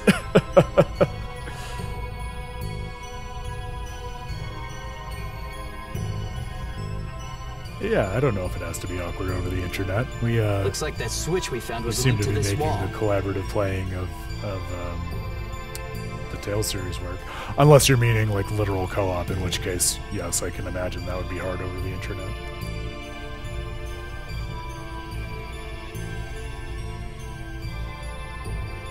Yeah, exactly. Your comment was going through the tubes as I was talking. I wonder if Tenebrae's up ahead. Probably. Or I'm sure we'll find some enemies waiting for us as well. You mean the voices we heard earlier? The only people with any business in a place like this would be Lloyd or the Vanguard. We can't let them take Tenebrae. Let's go!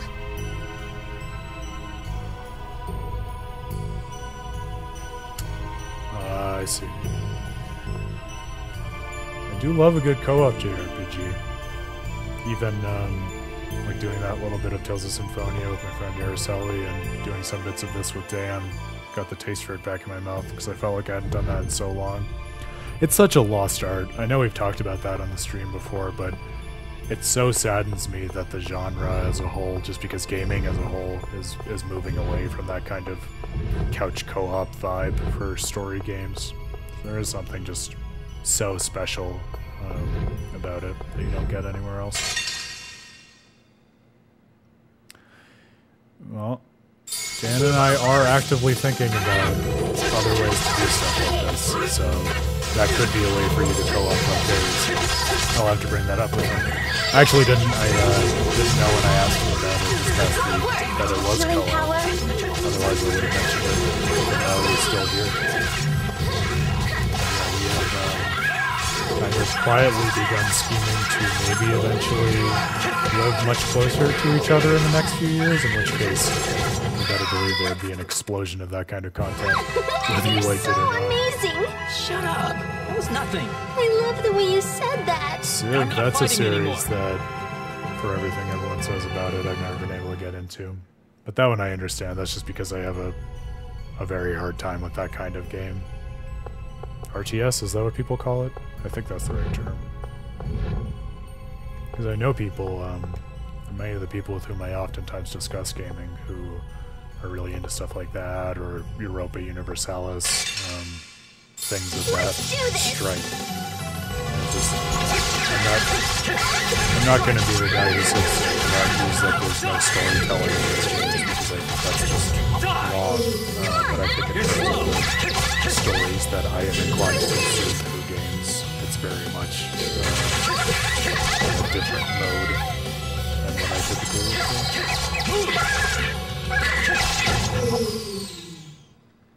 Oh, Neil, I was so scared. You were more scary. What did you say?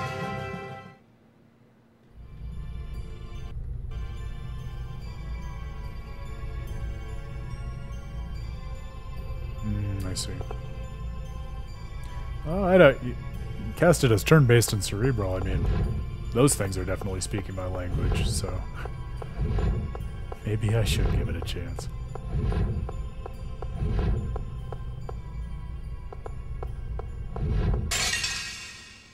Let's do this! Oh, healing power.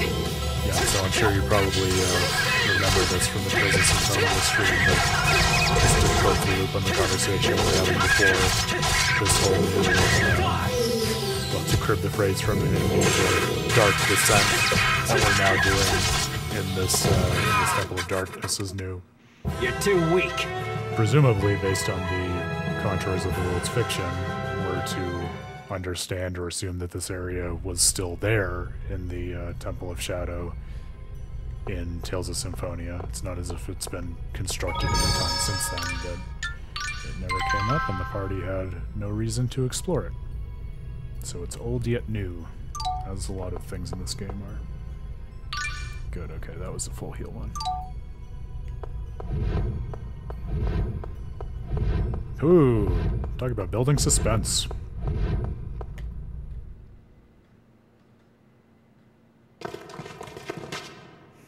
I sense Aqua. Oh, that ain't good. Richter! Richter, I just want to be your friend. We went on adventures together, man. Was Tenebrae returning to core form? How convenient. If we destroy him here... Not so fast! Emil! You're not taking Tenebrae! You got stuck on... Are you talking about Amnesia, the Dark Descent? Is that the game you're talking about? You seem pretty sure of yourself. Just accept the fact you were beaten. Yes, you're right.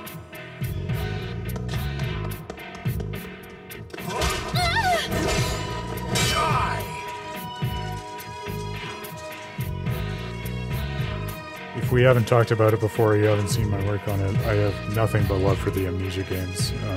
Rebirth especially. I think Rebirth is criminally underrated, so... Because I can't wait to kill you! I can't recommend them enough, and I could not be more excited for Bunker. We'll get that in a few months. Oh, we have to fight Richter? Ugh.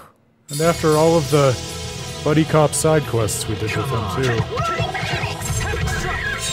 Are you ready? Oh no! Oh, he has a Mystic Art too. It's not just us, you guys.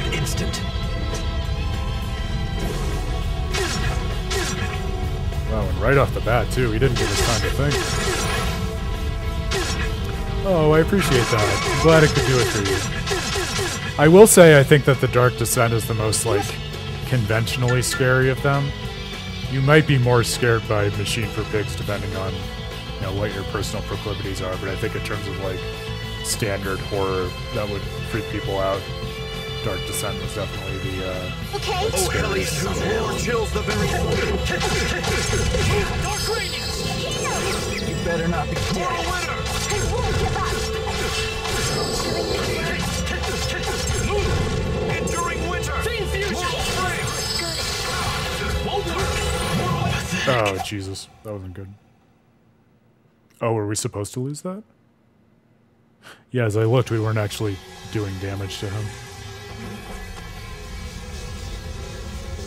Well, that makes me feel a little better. And not that I was just woefully underleveled. I'm so Hour! Oh no. That art is... Everything's connected, guys. I'll have to tell you after this cutscene.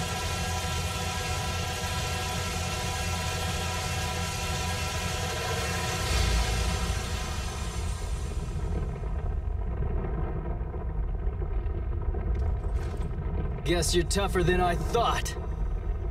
Looks like I'll just have to hit you with another one. Emil, you're... I just can't believe it. Richter seems to be having a realization here. I don't know what the hell you're talking about. Emil, listen to me. You must cease being a knight of Ratatosk. If you won't, then I'll have to.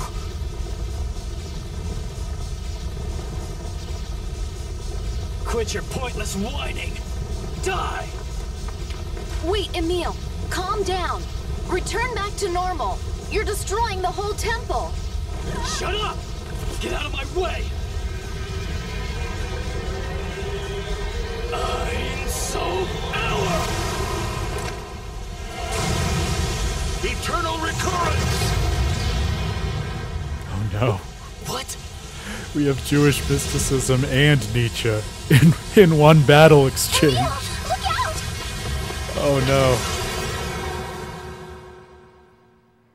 Marta!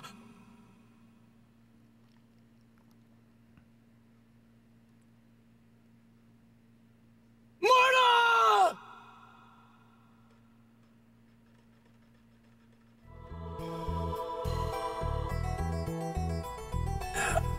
Where am I? So, this is hilarious, and, you know, it just goes to show there are no coincidences, and everything in the cosmos is ordained mostly for comedic effect. As I've said, I published this big treatment on Tales of the Abyss and Kabbalah this morning, and Tales of the Abyss, for those who don't know or haven't played it, is very self-consciously concerned with Kabbalah. It's not something you have to read into it. Like, many of its towns are actually named after particular, like, well springs of mystic energy from the Jewish mystic tradition of Kabbalah and things like this. Anyway, so I published that this morning, so it's all fresh in my head. So I can tell you, when Emil shouts Ein Sof Hour, don't know what hour means, but the Ein Sof is the Hebrew term that's used in Kabbalah for basically the primordial divinity from which all of creation and the spiritual worlds spring. So it's that kind of, I think it literally means something like unending or without limit, but it's that, like, conceptual metaphysical thing that is even prior to God, and from which everything emanates. So I'm not going to speculate about what that has to do with Tales of Symphonia, Dawn of the New World, right off the bat, but I am going to tell you that I feel like Bandai Namco is trolling me. And then Eternal Recurrence, if you're not familiar with your Nietzsche, it's not as fresh in my mind because I didn't literally just publish something on it, but Eternal Recurrence is a stock standard term in Nietzsche's parlance in terms of, like, the, like, infinite existential cycles that we go through as people, especially in the modern world, as we try to make meaning out of ourselves and society. So we have a pretty thinly veiled battle between Jewish mysticism and Nietzschean existentialism, if you would call it that, in a single combat exchange between Emil and Richter. This is why it's fun to replay these games. I never would have remembered that antecedently, but talk about timing.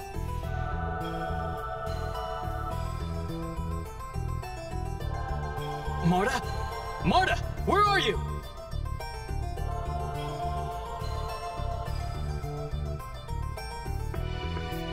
Damn it, where did she go? Tenebrae's core must have fallen with me.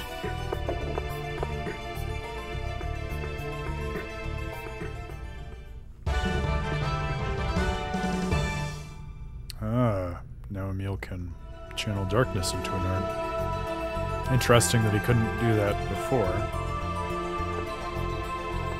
Maybe he can only acquire that ability with the cores of Centurions that aren't awakened for some reason. Yo, this is why literally everyone should give games a chance. And everyone is over time, but I mean, that was one of the reasons that I was happy to spend so much time in my academic days, like, talking older academics into seeing games as something that was not Pac-Man, but actually did really interesting things in terms of just their literary and philosophical content, because once people get it, if they're open-minded and appreciate those things in other forms of literature, it's not as hard, I would say, as one might think, to get them on board and really excited and engaged with that stuff. But it is definitely a learning curve, especially when you're talking to people who have never had, like, direct experience with those games. But who knows, maybe stuff like streaming could be helpful with that, as that continues to become sort of a medium in itself. Yeah, and that sucks, right?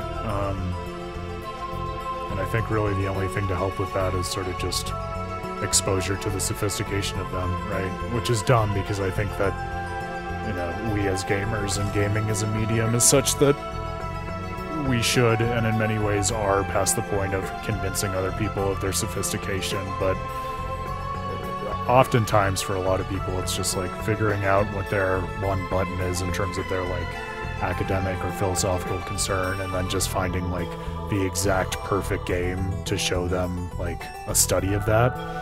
And that, in many cases, I think can be more useful than giving them a survey of, look at all the cool things that games have done over the years and the history of their development and stuff like that. Yeah, that's true.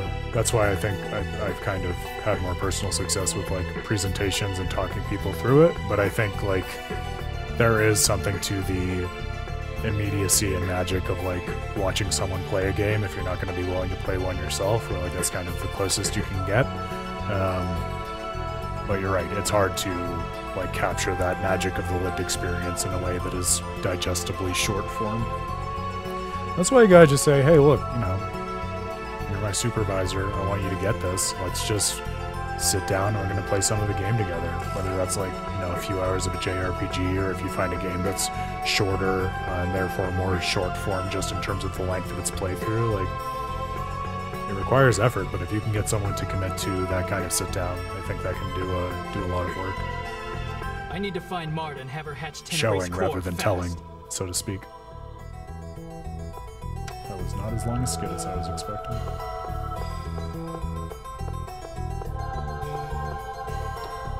It's only Marta can hatch the cores, not Emil.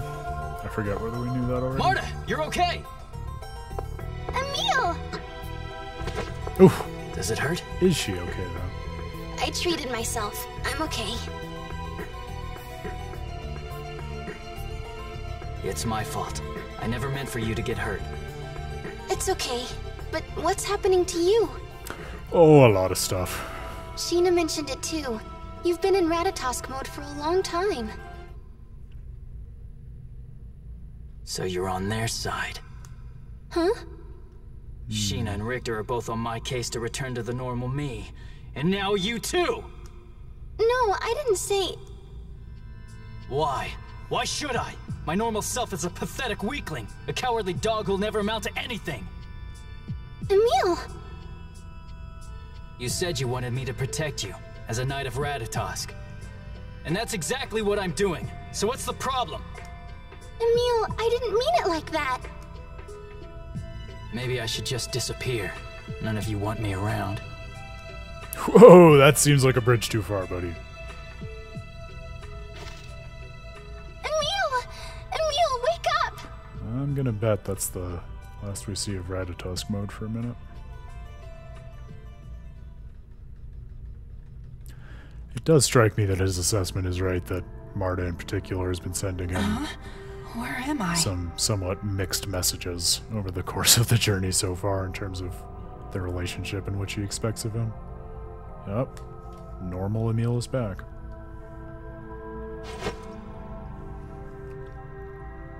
Emil, you're finally back. Back? Are you okay? Sheena! Sheena, you're okay too. Yes, I'm glad both you and Marta are safe, but... But... Tenebrae won't wake up. Tenebrae?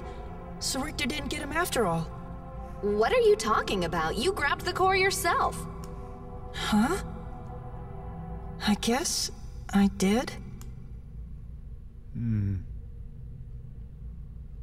of seems Look, like he's losing time I've been now, trying the same thing I always do to hatch Centurions, but Tenebrae won't wake which I up. don't think is something that's happened in the past when he's gone Ratatosk mode. Although I guess maybe it just hasn't been addressed one way or another because he didn't have as extended a period of time in Ratatosk mode previously. Whoa! What was that?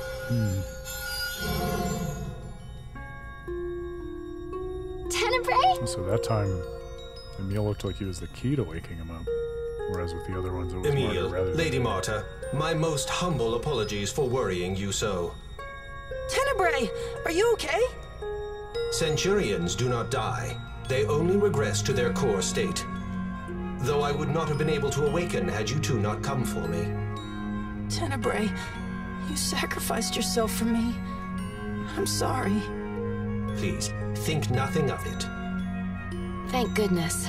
I can't stand saying goodbye to friends. Oh, and if you've played the first game, that carries so much weight. Though we have to remember we did ultimately get Corinne back after a fashion with the birth of Various, so That was a happy ending. Tenebrae!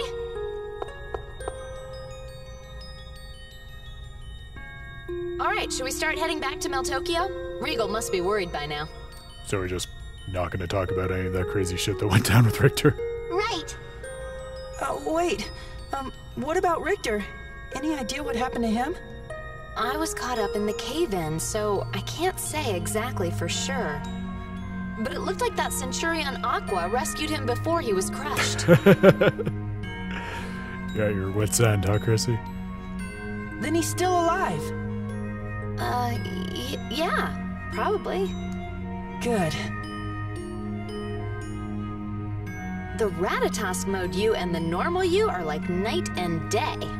We have to remember Sheena is also a vet at the JRPG journey, so she is adept at moving the plot along when it's better to focus on moving forward rather than dwelling on the insanity that just happened. It's a time for action and a time for reflection, right?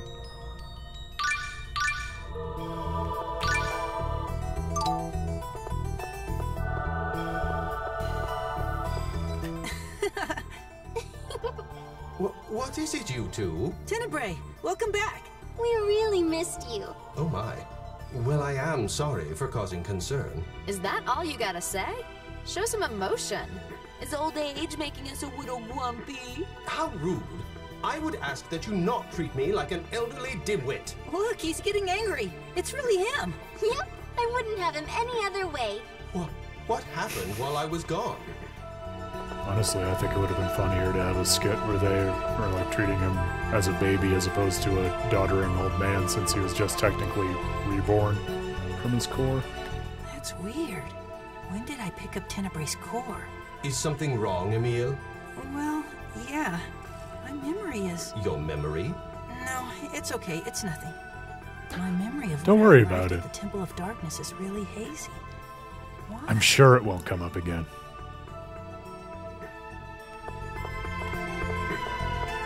I also definitely feel we haven't had this conversation in a minute, but I think Tenebrae Mom, do knows you- more than he is I'm letting sorry. on about this It stuff. just sort of came out. I guess it is. He called What a Sheena mom like. mom. You think I'm motherly? Are you implying that I'm old? No, not like that.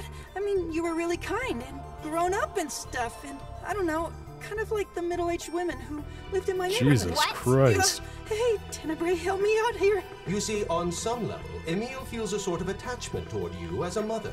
And as we know, a powerful symbol of motherhood is the breast. The young man is simply expressing his appreciation for your ample bosom. Jesus fucking Is Christ. that how you've been looking at me? You creep! You jerk! You perv! How could you? I hate you! I guess reawakening didn't change. So, Tenebrae. okay, for keeping score, we have Jewish mysticism and Nietzsche and Freud. I guess we already had Nietzsche, so Freud is implied. But now we have explicit Freud. Oh, explicit Freud. There's a band I would listen to.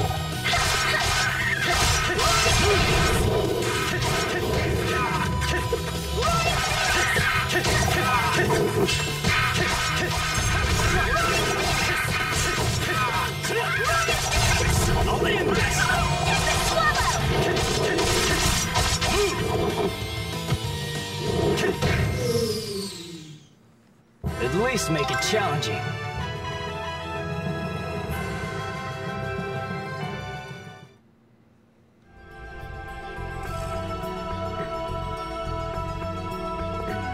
Did we get the save point? I think we did.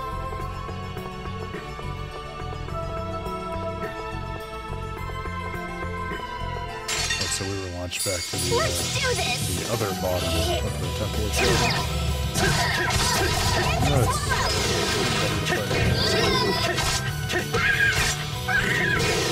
So it is kind of interesting, whether it comes up or not, that despite Ratatosk mode, Emil's resignation, that, well, maybe you guys don't want me around, so I'll go away. He does still come out in battle, so it's not as if he's totally gone AWOL on us. We still have some of that dynamism between their characters.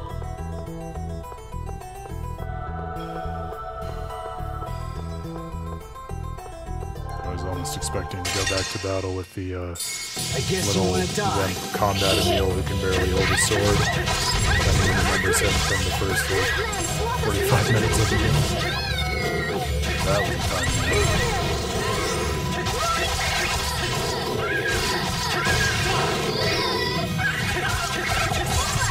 Dark Radiance!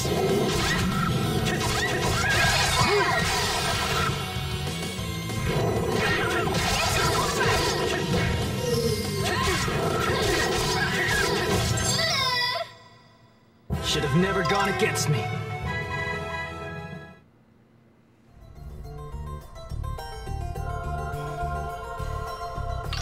Want some different arts for you. Lloyd Fury? I'm not really using that recently. I feel like we're at the point in the game where I start losing track of characters' arts as they amass more.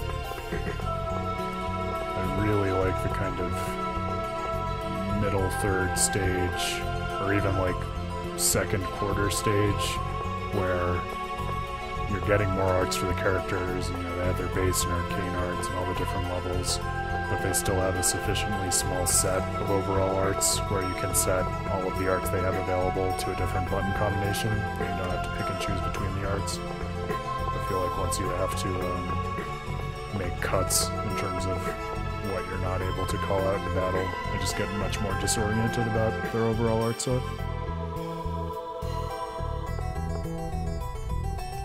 Especially with the stream, I still find it hard to, you know, pause and reflect on and update the art palettes, as opposed to just rolling with what we already have. Alright. Give me more items, please. Thank you so much.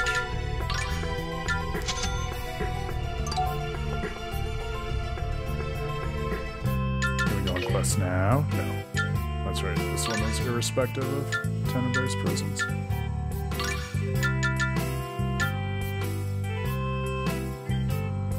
Okay. And I'll try this again. I'm worried we're still not going to be able to turn into a Titan. Yeah, I'll have to just look it up afterwards. It's so frustrating.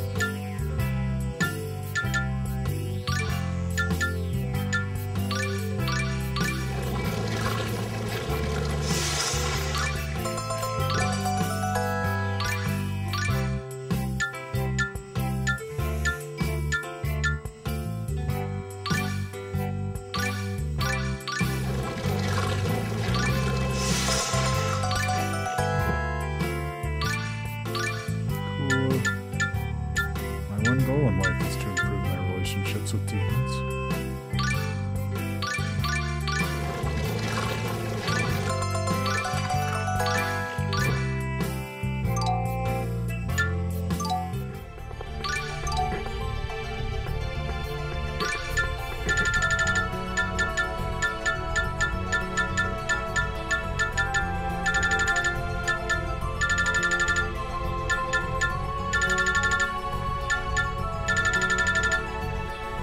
Finally have a solid coin purse now for the moment.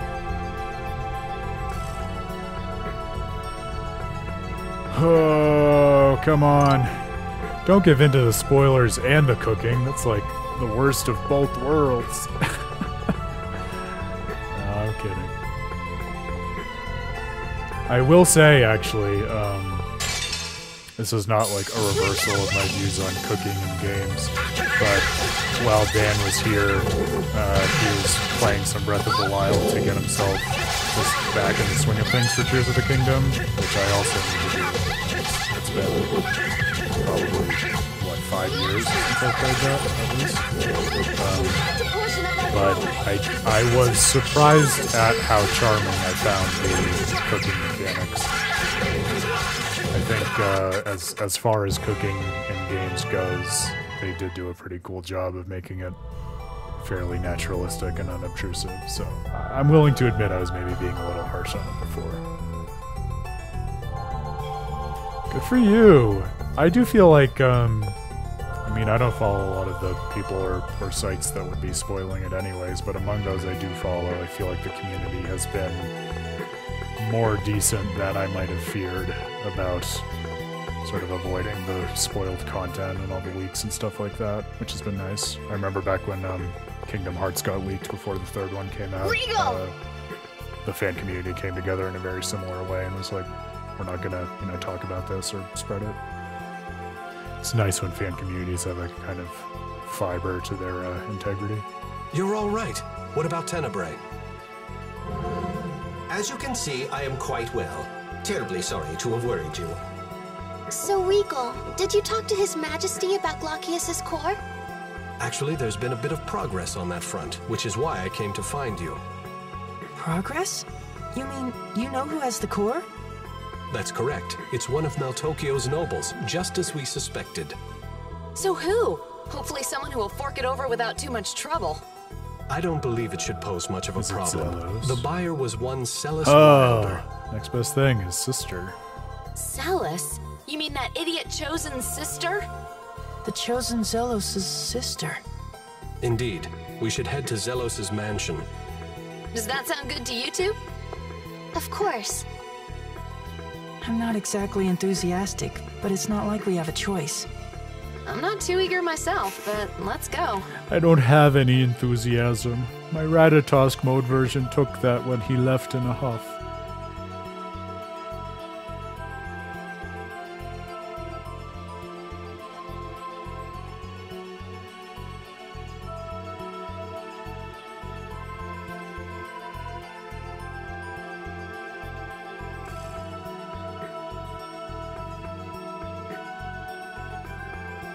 Oh, wow, that's very cool.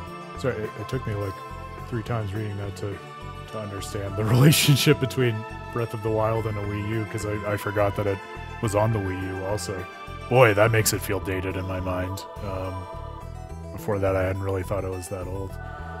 Yeah, I think the special sense of discovery is hard to replicate. I mean, that's part of what I was thinking about even with this article I want to write about my experience with Regal on the Tales of Symphonia stream. You're right, I mean, that's why, honestly, I forget if we've talked about this before, Chrissy, but the Temple of Darkness? I really avoid even trailers for things that I know I'm going to play, because it just, especially when it's an interactive medium like games, right, your expectations are so central to like how you guide your actions and the decisions you make in the game, even if it's for relatively minor things. And so I can't imagine a world in which you learn a bunch about the game beforehand and it doesn't inform the way you play it and how you engage with that world. I suppose that describes it well enough. I understand that in this day and age of spoiler culture and hype culture, a lot of games are designed sort of to accommodate that and to play with people's expectations based on the trailers, but I'm not there for that. I want to, like you said, go in blind and just explore things for the first time through the fictional world itself rather than the advertisement for it. Subtle for we humans to perceive.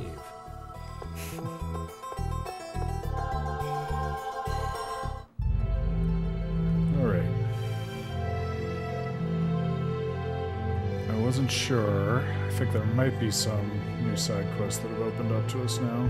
Short scenes as opposed to long side quest adventures. Yes, we're gonna check in Asgard next to see if there's a scene we can get. So who is Celis? Celis is the half-sister of Zelos, the Chosen. She has a frail constitution. Without the aid of an X-sphere, Yeah, even it just adds everyday a whole other activities are dimension to it, difficult as we're for saying. her. X-spheres. Those stones with mysterious powers, right? And they were made by the Desians. Yes. They allow people to amp their abilities to their full potential. Both of us have one. The king has issued an order demanding the surrender of all X-spheres. So we'll have to return these as well someday. At any rate, Celis didn't waste any time in giving her X-sphere back. And that's why Zelos has been so worried about her. When Celis is involved, the Chosen has a tendency to lose his composure. Anyone so much as touches a hair on her head and he'd hunt them down to the gates of hell itself. Wow, that's so dashing. I wish I had an older brother like that. So it's cool that we're getting more insight into sort of the history of X-spheres in the last 2 years of the world since its reunification. So I guess not only Lloyd had been collecting them, but even the King of Tethe'Alla was issuing a recall on them, I guess you could say.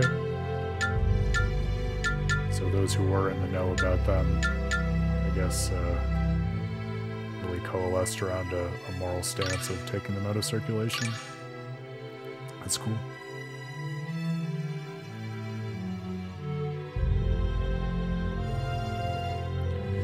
Well, for having to run halfway across the world, I really hope we've unlocked this little side scene. Otherwise, it will be a venture somewhat in vain. I guess it's always nice to go back and see an old place, even if there's not something there.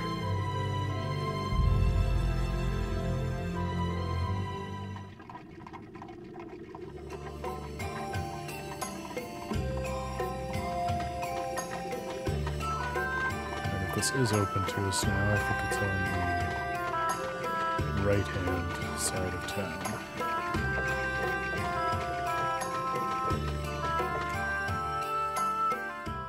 Awesome! Sometimes a plan comes together.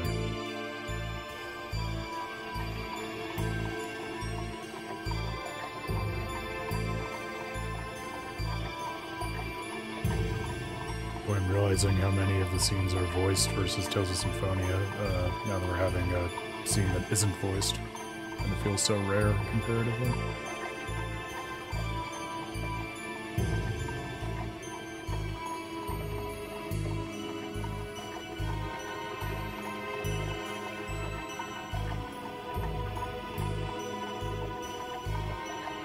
Jesus, this is uncomfortable.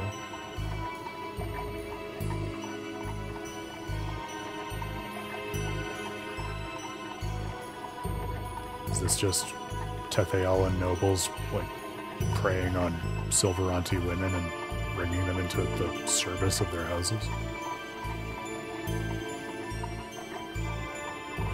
I think that's exactly what it is. Jesus, it is not... In a game that literally has human ranches, you don't want to say this is as bad as human ranches, but it's still pretty horrid to see something like this in a world that overcame something as monstrous as human ranches.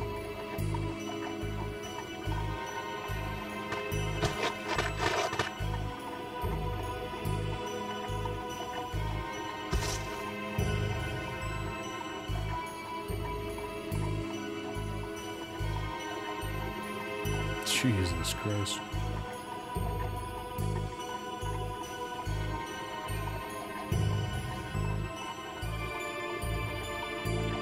Me too, Marta. Me too.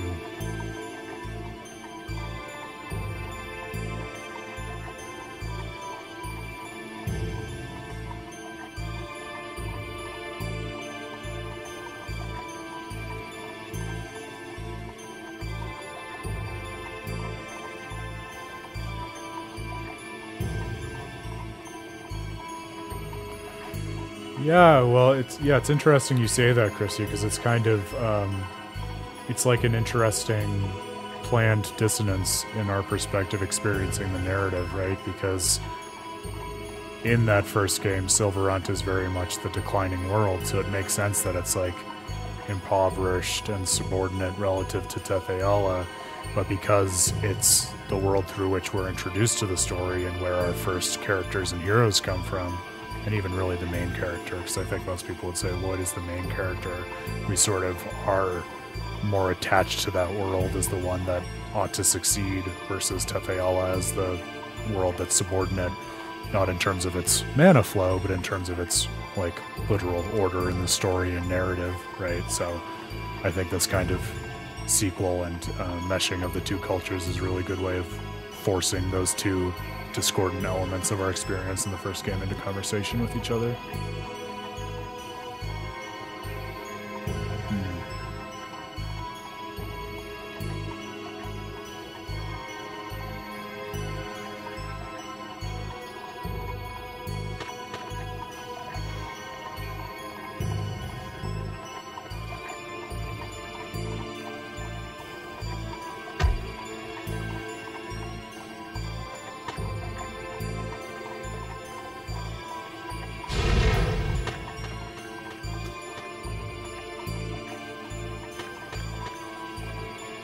Carly steps up. It's interesting the little windows we get into his character, given how minor a character he is. And more so than Aisha, in my mind anyway.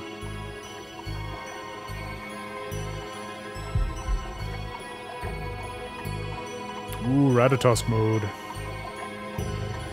That's interesting. I get this as a side quest, but it feels a little discontinuous for him to come out now when he just resigned himself and kind of shut off in the climax of the events in the Temple of Shadow. Yeah, that's right, Chrissy. But I think the point still stands, right? As I was saying, yeah, because Sylvarant was the world that was in decline. But I think we had, like we almost ironically had a prioritized attachment to it because it's the world we started out in, and it's where sort of the core heroes of the game are from, more or less. So I think the point still stands. But yes, it was technically, in terms of the hourglass balance between the worlds, the one that was lacking the mana, which is why Colette was going on the journey at the start of the game. Which is why the Tethe'Allans think they're superior, because their society is more advanced. Not just in terms of tech, but as we've seen in terms of just the monarchical structure of society and having sort of a more centralized government than Sylvarant had.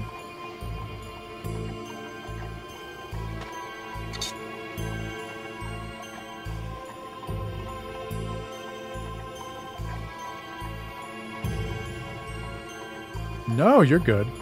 Like I said, I think the heart of what you're saying still totally stands. I'm sorry you haven't been sleeping well. That's never fun. I hate when I can't count on good sleep. It totally changes my perspective on the world. Speaking of perspectives on worlds, I guess.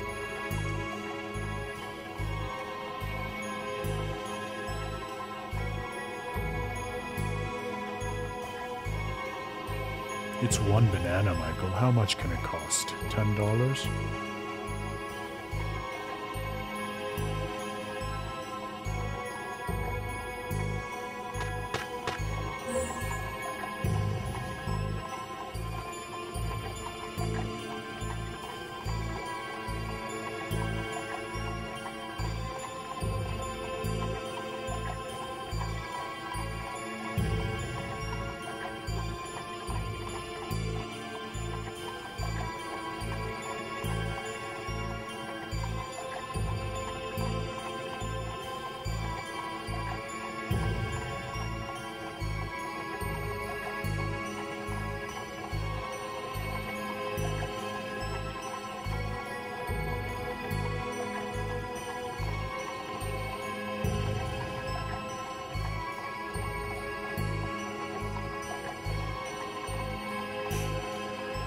Oh, isn't that the question?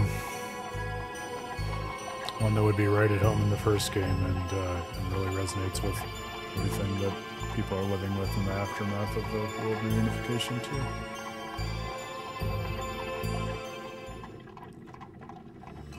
Well, that was brutal to watch. And it's also really interesting as side content because I think without explicating it, it does a lot to help us understand what's going on with the Vanguard and the Sylvaranti Liberation Front too, because you're brought into the game, right? And you're trying to find your footing in terms of, oh, how have these two worlds melded and how are they getting along with each other? And the introduction just drops this idea that Sylvarantis are being persecuted to the extent that they have this kind of extremist militant faction trying to assert their place in the world. And it's easy for that to seem very extremist and kind of unfounded, even knowing what we know about the relationship between Tethe'Alla and Sylvarant. But then to see that much more visceral and human experience of okay, boots on the ground, this is how Tethe'Allans, especially those who are on the more advanced end of society, are treating the Sylvaranti. It's not hard to imagine that boiling over into the indignation of Sylvaranti and then standing up for themselves in aggressive ways, as Emil did when he went into Ratatosk mode, and presumably as a lot of the Sylvaranti did when they formed the Vanguard. Short memories is right, Chrissy. Nail on the head. Short memories and just also memories that have failed to integrate, right?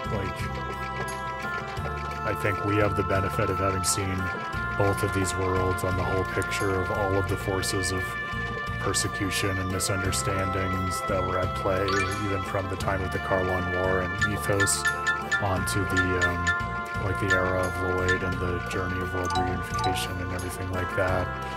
But so many of these characters, despite now living in a world that ought to provide a better place, you know, they didn't see all those perspectives. They were much more limited, and so they're kind of being thrust into and forced to reenact a lot of those same traumas that we've already sadly seen play out on all sorts of different scales throughout not just one world, but two, really three if you think about Darius Karlon.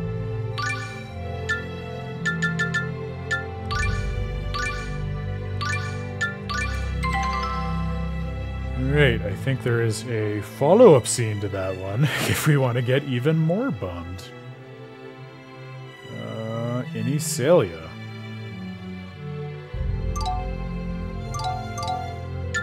Alright. Back to Essalia.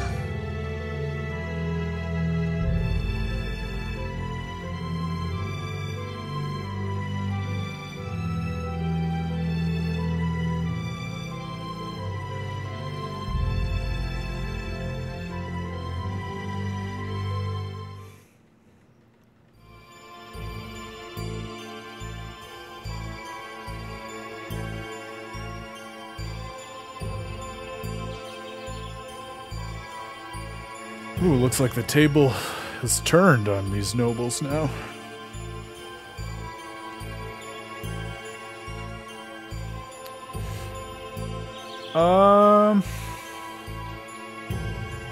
Much narrative continuity in future Tales titles. I would say yes, and in some very cool ways.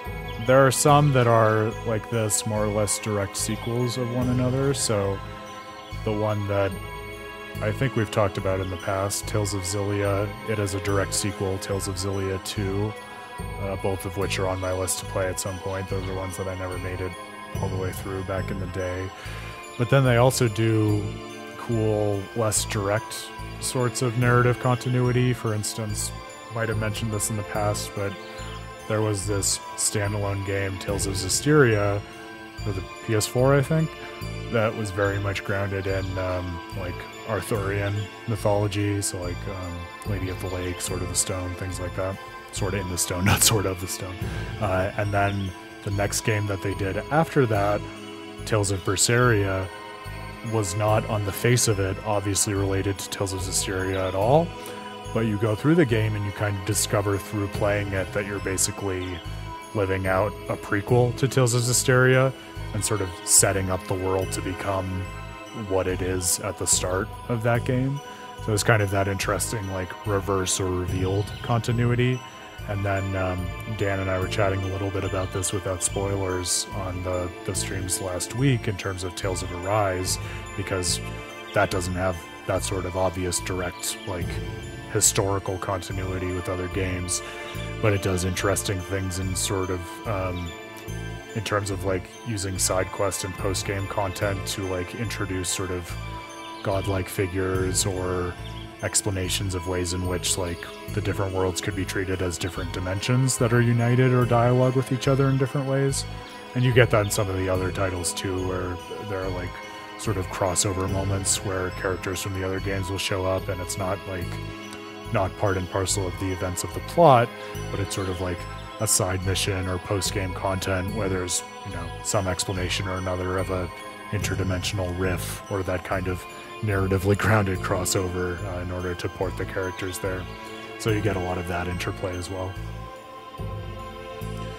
But yeah, I would say in terms of the way that the titles play with and dialogue with each other, especially some of those more directed ones like Zestiria and Berseria, they do some really thoughtful and unusual things that you don't get in a lot of other narratively contiguous game stories.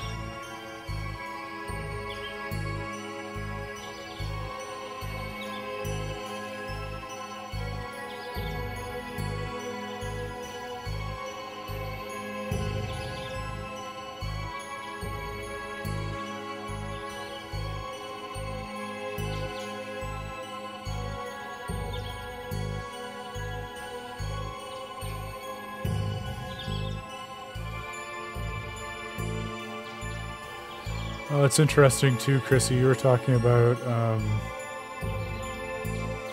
ethnocentrism, right? Or centricity.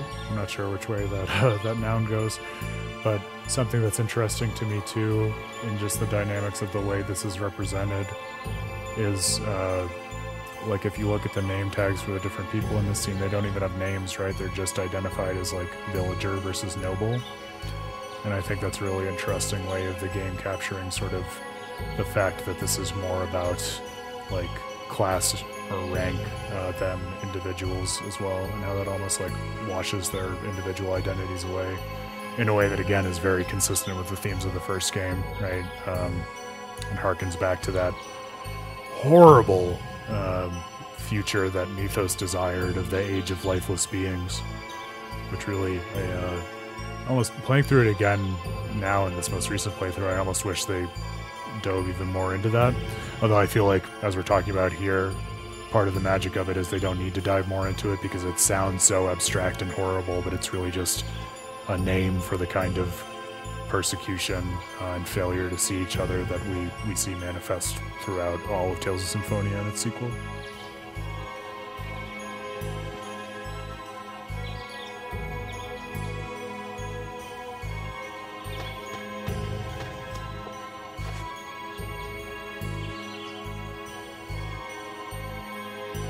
No, I'm just a guy who's trying to be a decent human being with an ethos.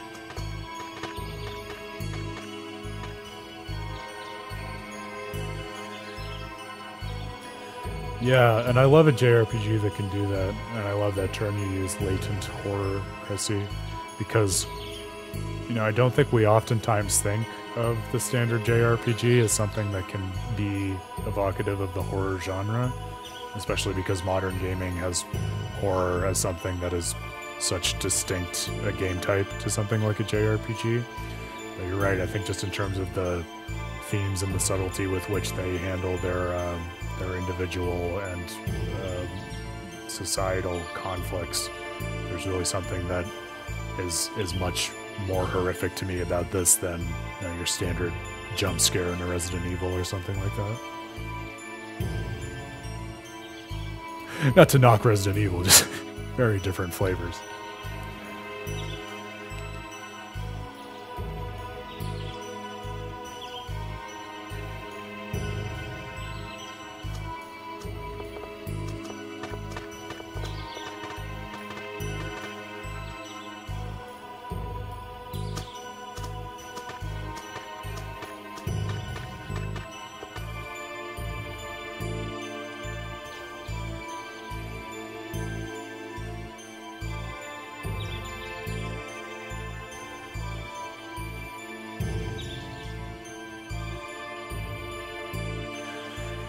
This is also a really interesting little microcosm. I don't think they go into much more than this, but thinking about like different religious sects and trying to adjudicate like the one true meaning of the religion or whatever.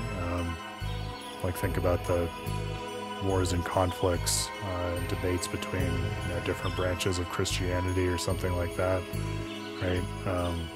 Where these two worlds are mashed together and they each have their chosen one and they each have their sense of the Church of Martel, and they have to adjudicate what the true meaning of that is, oftentimes through the medium of trying to, you know, bully people from the other side into submission or understanding. And it takes someone like Phaedra in that unique position relative to one of the chosen ones to get them to back off.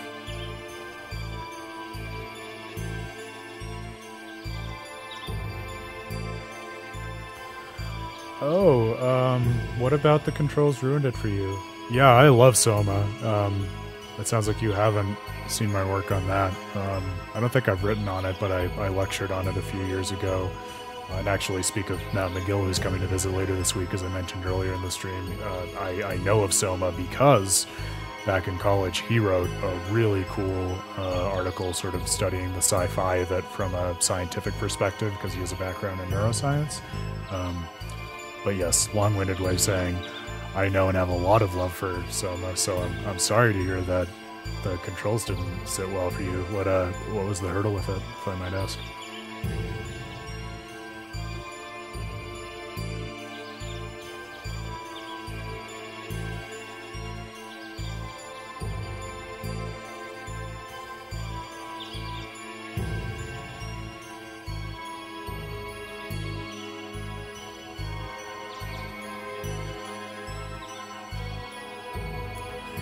Oh, Sheena would be the perfect person to say that. An uplifting sentiment that would be just as home in the first game as in this one. On the other side of all the cynicism and sadness we've been dwelling on in this side quest.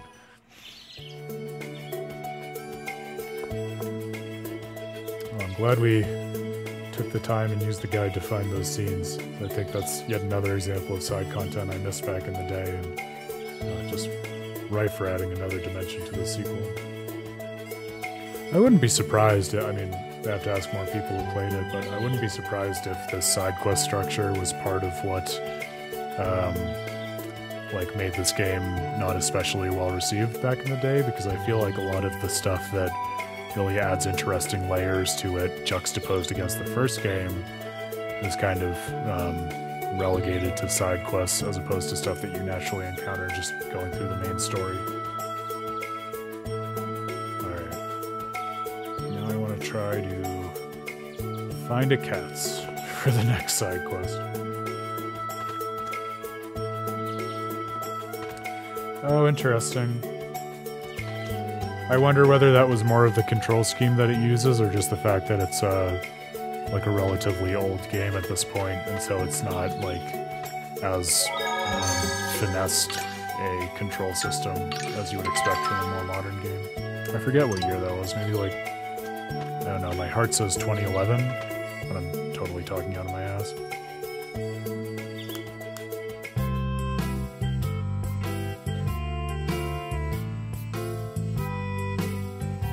Heavy Rain is one that I've never played. It's in my library and on my list for obvious reasons. How far did you get in Soma, if I might ask? So I want to modulate what I'm going to say based on what your experience was.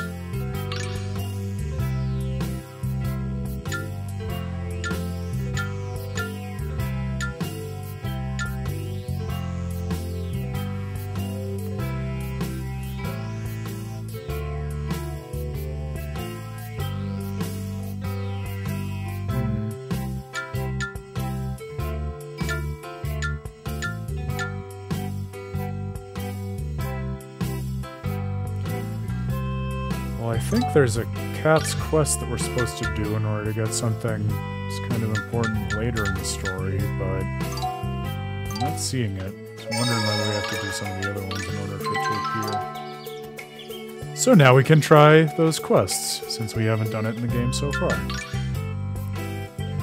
Hopefully they are pretty simple.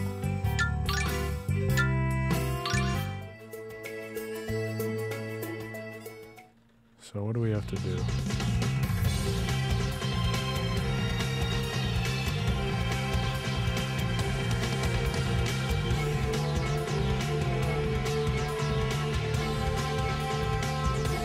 Yeah, okay, so I think that's far enough. All I was going to say was that I'm inclined to be more of an apologist for the controls in that game than in the game generally, just because I think part of what is interesting about it is that premise where your avatar is like not even himself, but a brain scan version of himself, like uploaded into a robot body, which is on the face of it really interesting. But you know, I would also almost want to mount an explanation of like, well, of course, his control over that body isn't going to be that precise. Because just think of the situation that he's in. I get your point from experience that those sorts of explanations can only go so far. But I think that sometimes they can at least add a layer of value to controls that seem on the face of them not ideal in terms of what you'd be looking for.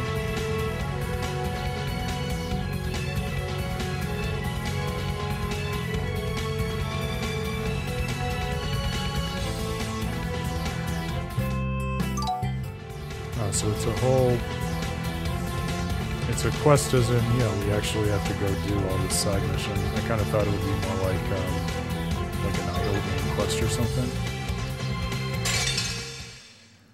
Well then I hope it doesn't take a lot of effort to find the one that we're supposed to do. Weak. You're right. Also I might just put it off and hope we can access it later.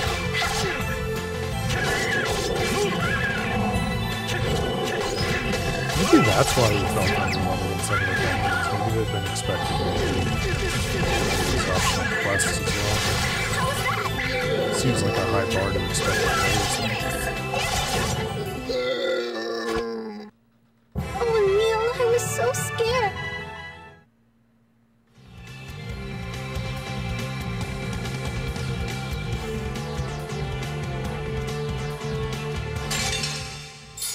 God, they're fast fuckers too.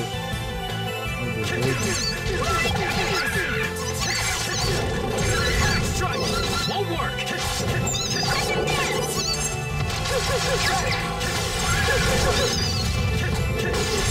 I'll end this! You're too weak.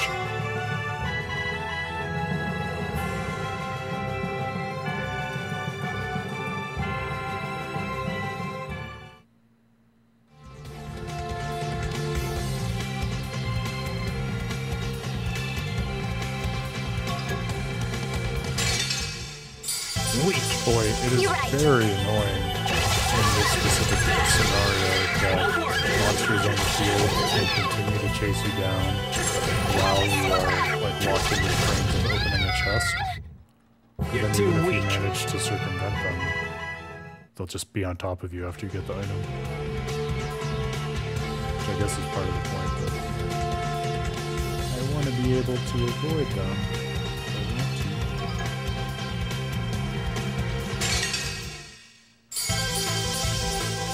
Great lance, focus in your protection.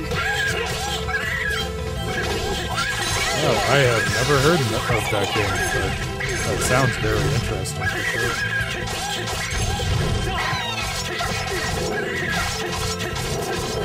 So what do you love about Rain and Thunderstorm so much? Any particular like memories with it, or is it just the overall aesthetic that really sits well with you? My time's over!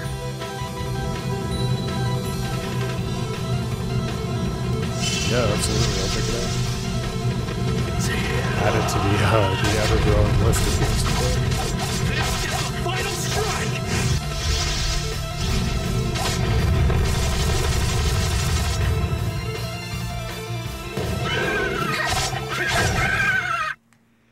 It hurt.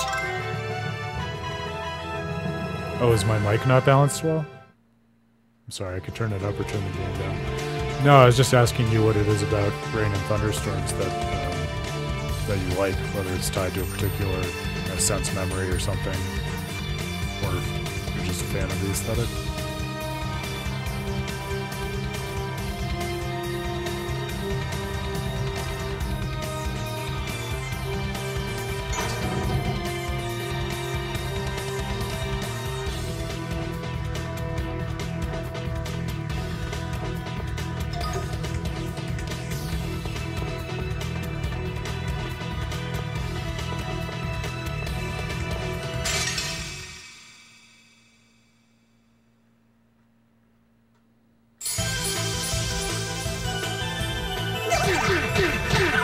Jesus.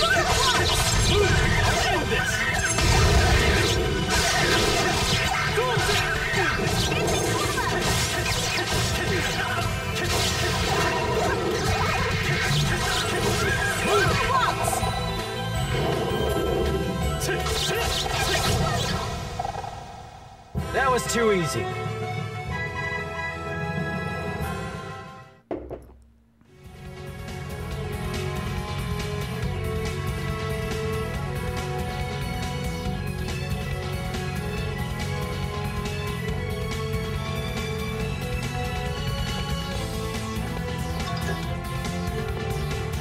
Never deeper.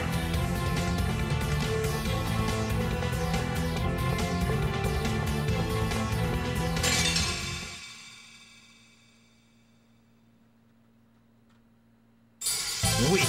You're right.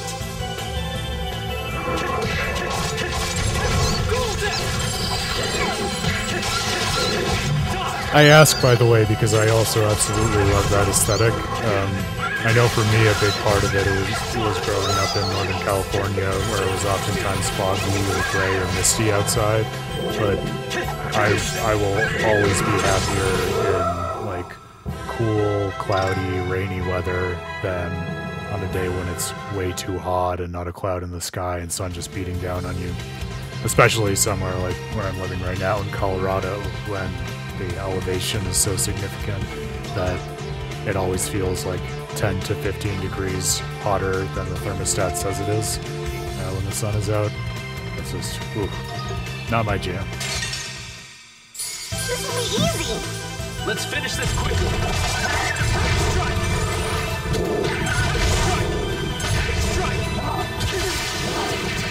Oh,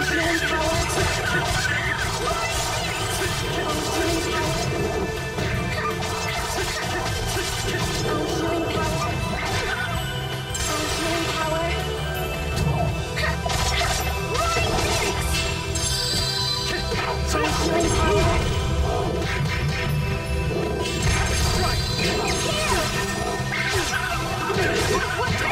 Oh my god, I want this wolf, man. Give me a chance to get this wolf. And I'm very grateful that you're healing me, but in a much more real way. I'm very annoyed with it. Okay, there we go. You're so amazing. Shut up. No, I think you're totally on point. Are you kidding me? Said that. I'm not fighting anymore. I also feel like I wish another buddy of mine, Nick, were here because he's really into poetry. And I can't, like, just cite a bunch of poems offhand. But I feel as though there are many great poems about that particular rainy, misty potential of nature that you're talking about. So I don't think it's just you. At the very least, it's the two of us.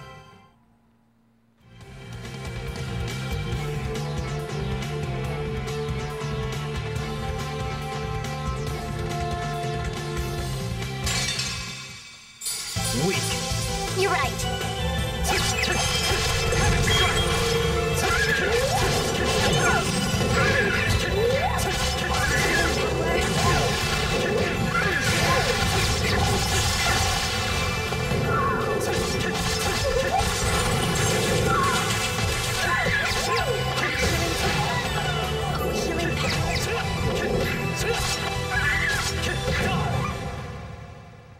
At least make it challenging.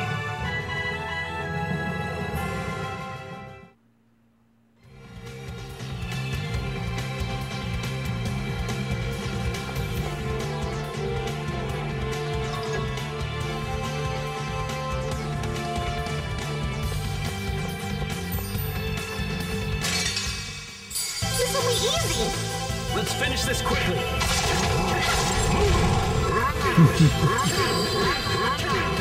I love that too. It's, I don't want to say it's a bummer having Evie because that's not true. But one thing that is tough about having her around the house is that she used to be okay with thunder, but now I think what's happened is we live in a place where there are just way too many fireworks at way too many points in the year. And I think she's gotten anxious about that and has then subsequently like transferred that anxiety over to also being anxious about thunder because it sounds similar. So it's very sad. As much as I want to be able to enjoy that weather, half the time now I have to be comforting her because she'll be cowering in a corner over it. You're so And that's amazing. not as fun. Shut up. That was nothing. I love the way you said that.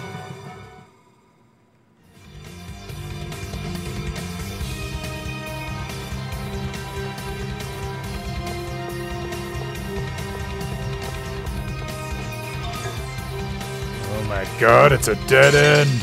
This will be easy. Let's finish this quickly. Okay, I'm absolutely not going to do another one of these quests right after this, so if we're able to find the one that advances the side quest, that's great. Otherwise, I'll look more into it after the stream and figure out how to get it done. That's it?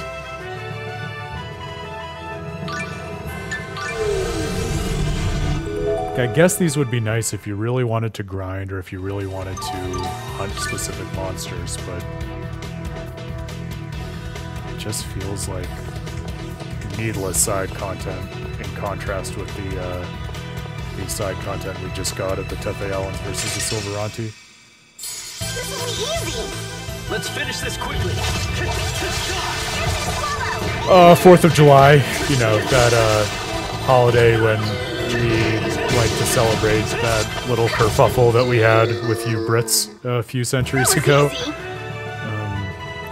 And it's terrible because it's a thing all over the States to have fireworks for that, but for whatever reason, like the particular culture around where I live right now in Colorado, like literally they will start just like having people as individuals take it upon themselves to launch off fireworks at all hours of the day and night, even when it's light out and they can't fucking see the things, like a month to even 6 weeks before the 4th of July, and then they'll keep going through the rest of July, so it's like probably close to a 2-month period of just round-the-clock unlicensed fireworks.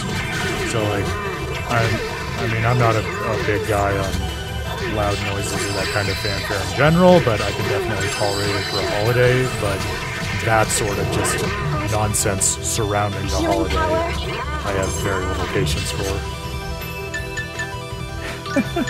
That's okay, it's allowed. I'm not exactly the beacon of patriotism, so it's easy for you to forget, I might imagine, you're talking with me as opposed to other Americans. Playtime's over!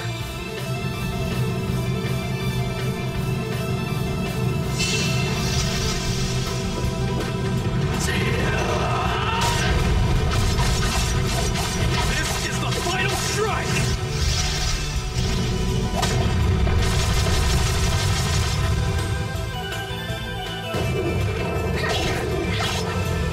Yeah, the dickheads don't even really need an excuse. They'll make one up, right? I think you're right on the money about that. Oh yeah, I'm sure that's gonna be nuts. When is that? Is that coming up? I'm so... I can barely pay attention to current events at all, but I'm very out of the loop when it comes to the Royals.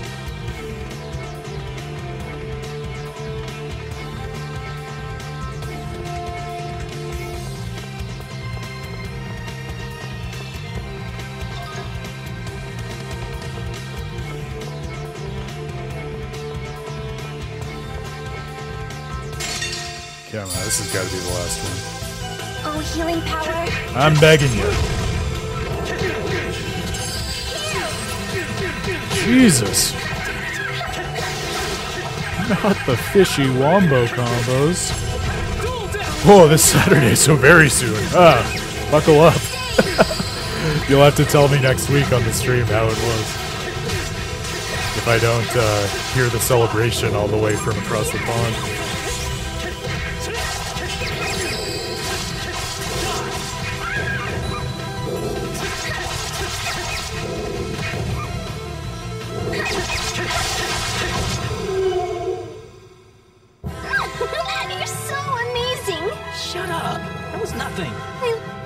Ooh, Marta got Photon.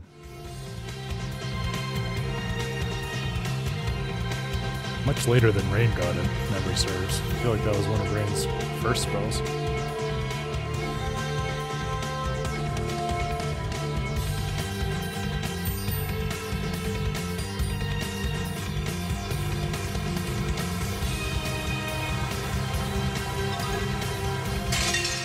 Why? This will be easy. Let's finish this quickly. Oh, that charge attack is kind of cool. Just did an accident. I totally forgot about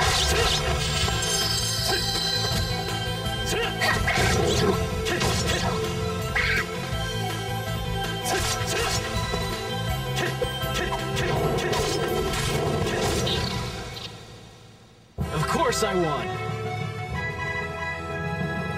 Oh, I mean, I wouldn't call that rude. Like I said, I wouldn't call myself a royalist either. I don't know that I,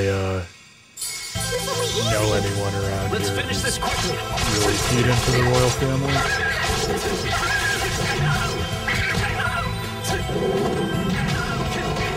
Oh, try though. Yeah, try to tell me about it. I'm curious. Like, yeah, is the monarchy popular? Do a lot of people care about it, or is it more of just like a sideshow?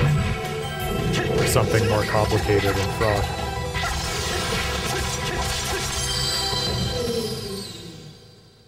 Should have never gone against me.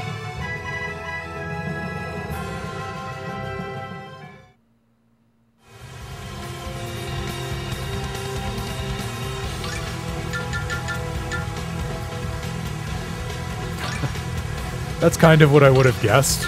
Not that I have much of a frame of reference for it. But last year, I spent a little bit of time out there visiting another With a Terrible Fate analyst and mainstay, my buddy Max Gorinsky, and it kind of felt that way. That, if anything, stuff like Buckingham Palace and the War of the Royals was more of a tourist attraction than something that locals were engaged with. This will be easy. Let's finish this quickly. Oh, I see. Yeah, that makes sense.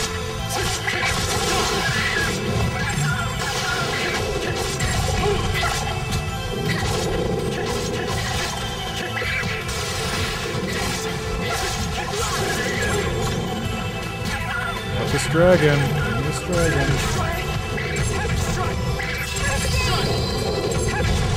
Yes, come on. Can we get him? I would love a dragon. Should have never gone against me. That would make this whole sideshow adventure we're on almost worth it. Were dragon, no less. Come on. Think good vibes. Yes! Awesome. Oh, he just curls up and go to sleep. That's my vibe. Oh my goodness. Wow, so that kind of strong feelings. Got it. I guess I could imagine if I were Welsh feeling that way. Yeah, I can see where she was coming from.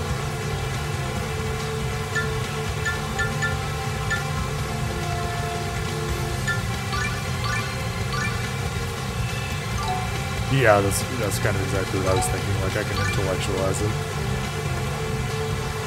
A bit intense, but I can understand.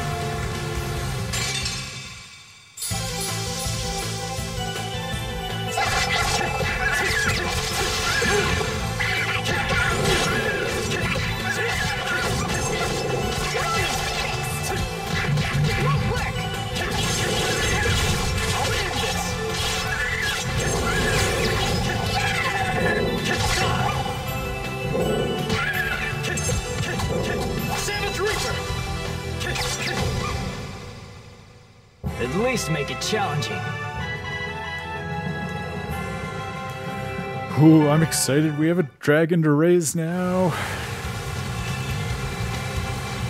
And its name is Coral. What a cute name. I'm still not going to do a bunch of these quest dungeons, but that made this one worth it.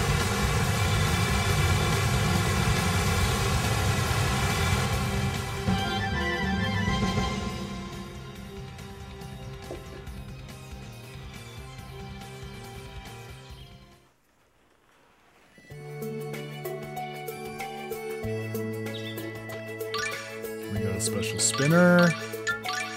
Was it worth it? No, it was one we already had. Oh well.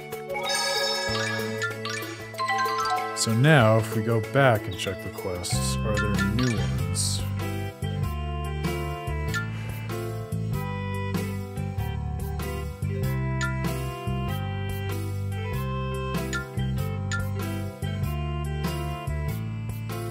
didn't even keep track from before, to be honest.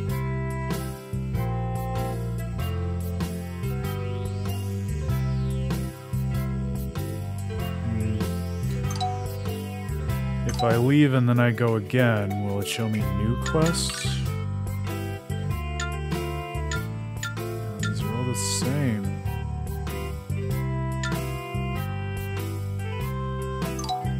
I'm gonna have to look into this more after the stream, because there's no way I'm doing a million of those as guesswork, but what it says in the guide, and I don't think I did this back in the day, is I think like the optional super dungeon at the end of the game, similar to Nibelheim in Tales of Symphonia, is accessible through like completing certain quests at certain parts of the story. And so I just really rather not miss that, but I'm also not gonna blindly do quests hunting for the one that it says we have to do. So we'll advance the story a little and then see if that quest shows up.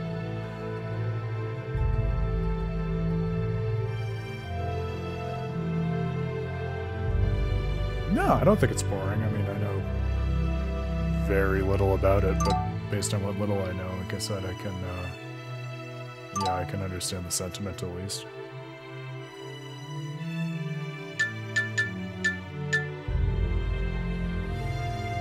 Alright, well, we weren't able to figure out that quest, and the next side quest is later on, so let's advance the story. After that medium-sized sideshow, let's say. And they're off.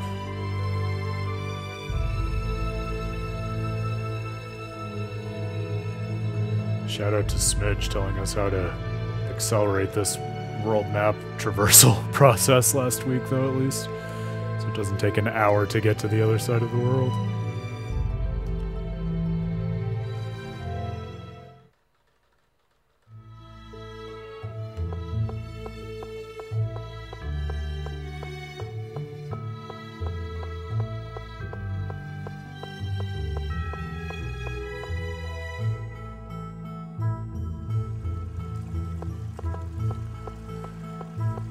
To see if I could find easily a Cats in Meltokio just to check if those quests were the same. So I didn't want to let it go yet.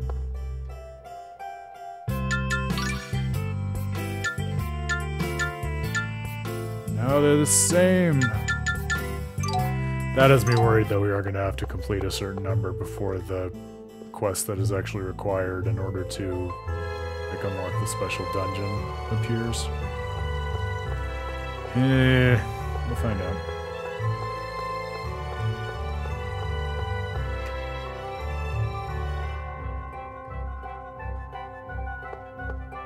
But for now, let's go find Celeste. Celis? Celeste? With all the pronunciations they've changed in this game, it's anyone's guess.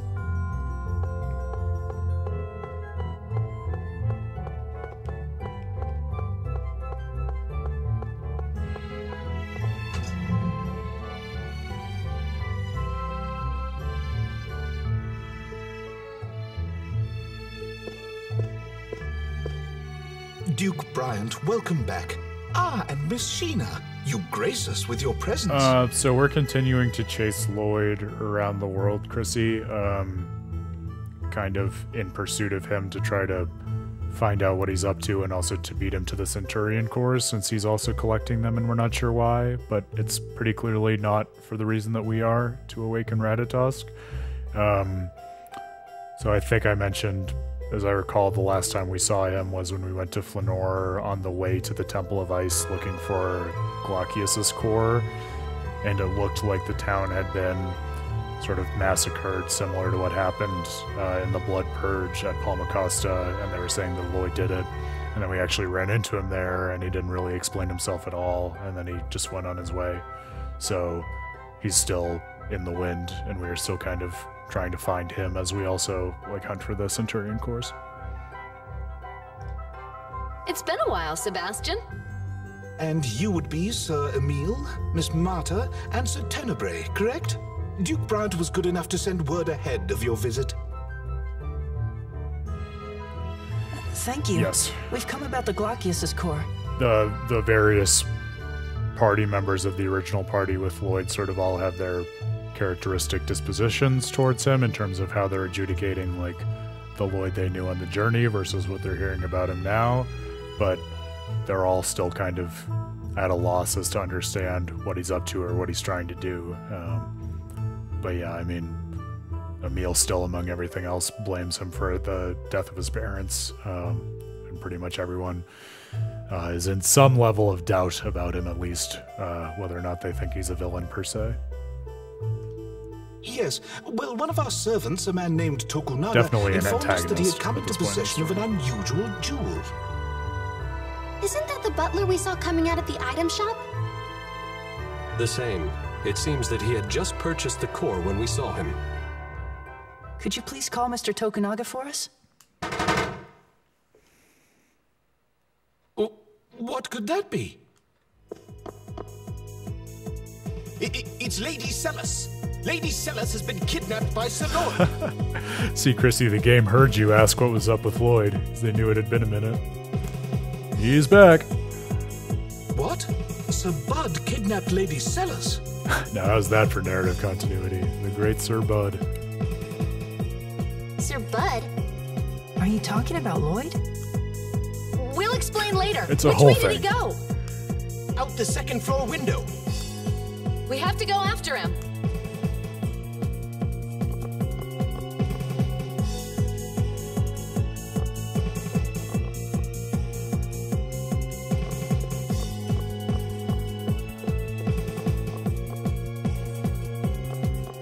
We're working on it.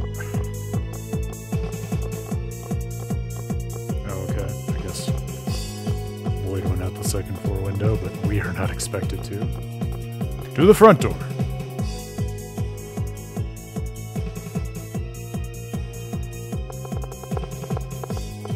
Where is he? Tenebrae, can you sense Glaucius around here? I do sense a presence getting further from here. However, energy from another Centurion's core is causing some interference. It's gotta be lumens, right? Lloyd has lumens core. Another core? Like lumens. Lloyd has that. No, this would be Solum's core, I believe. Oh, the Centurion of Earth. Why would Solum's core be here? And Tenebrae also felt like he was sensing Solom's core back at the Temple of Ice, where he was similarly confused.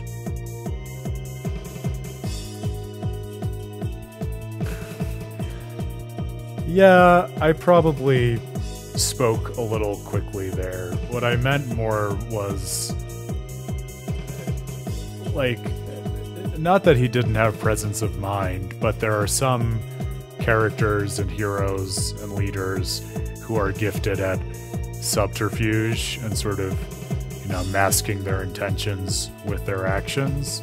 And part of what I've always appreciated about sort of the fabric of Lloyd's character as he's presented in the first Tales of Symphonia is that he seems very straightforward, like, do what you say and say what you do.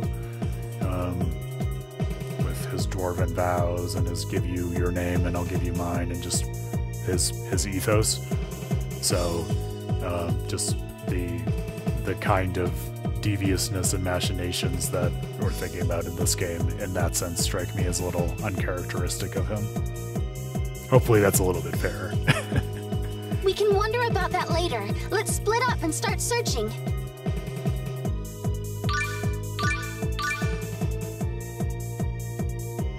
We gotta search all of Meltokio. And Meltokio is large.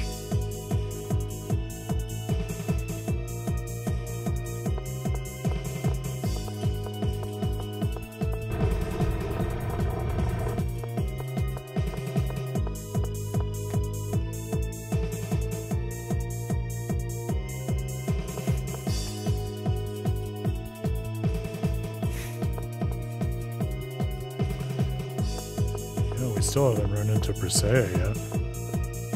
Wonder what she's up to. Wonder if she looks older now. She was supposed to start aging again, right? I guess it's only been 2 years, though.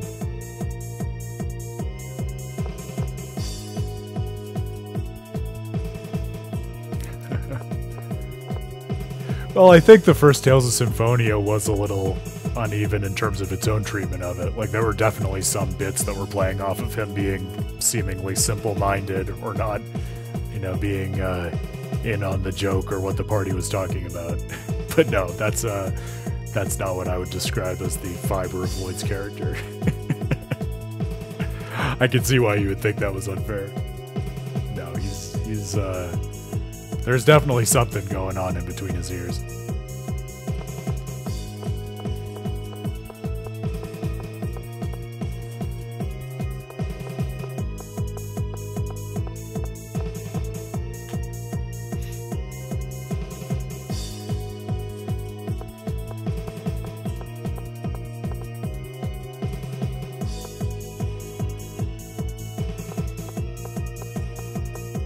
I'm looking, dude.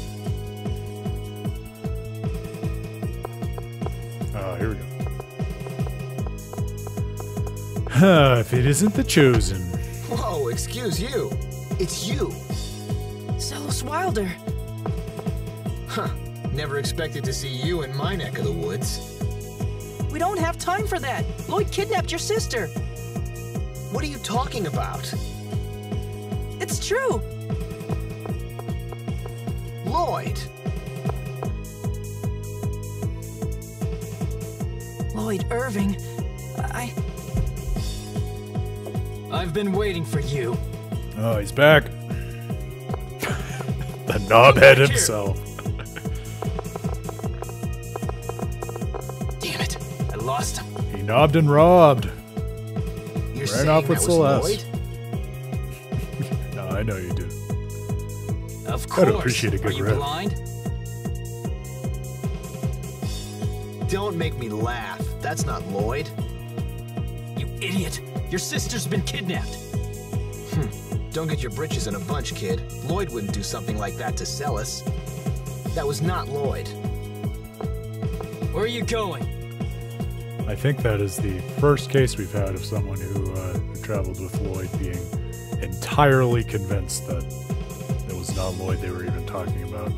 I'm going home. If someone's gone to all the trouble of kidnapping Celis, I'm sure they left me some sort of message. Okay, Celis, not Celeste. You come too. You want to see Lloyd, right?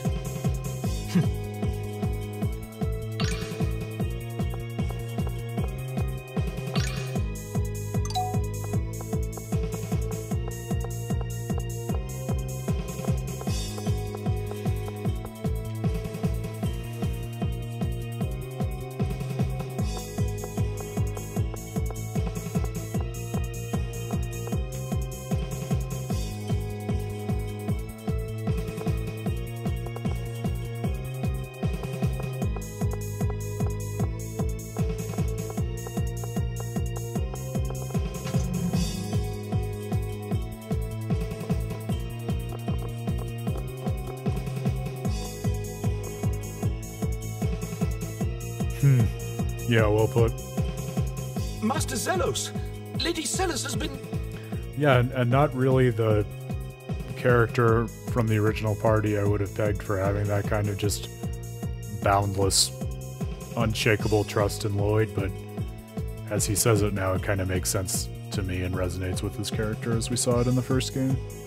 The kid already filled me in. Especially as we saw it in the first game with the outcome of Zelos coming back and saving everyone from Crucius versus choosing the path that brings Kratos back, as we talked about. Duke Bryant and Miss Sheena are currently out looking for Lady Celis. Regal and Sheena? It looks like Lloyd's already skipped town. Oh, Marta. Emil. Sebastian, tell me exactly what happened. I was the one who witnessed it, Master Zelos. I had presented Lady Celis with an exceptional gem called the Glaucius. I had just begun explaining its origins when it happened. Yeah, it does say a lot. I'm not sure what it says. It doesn't sit super well with me, but I don't know.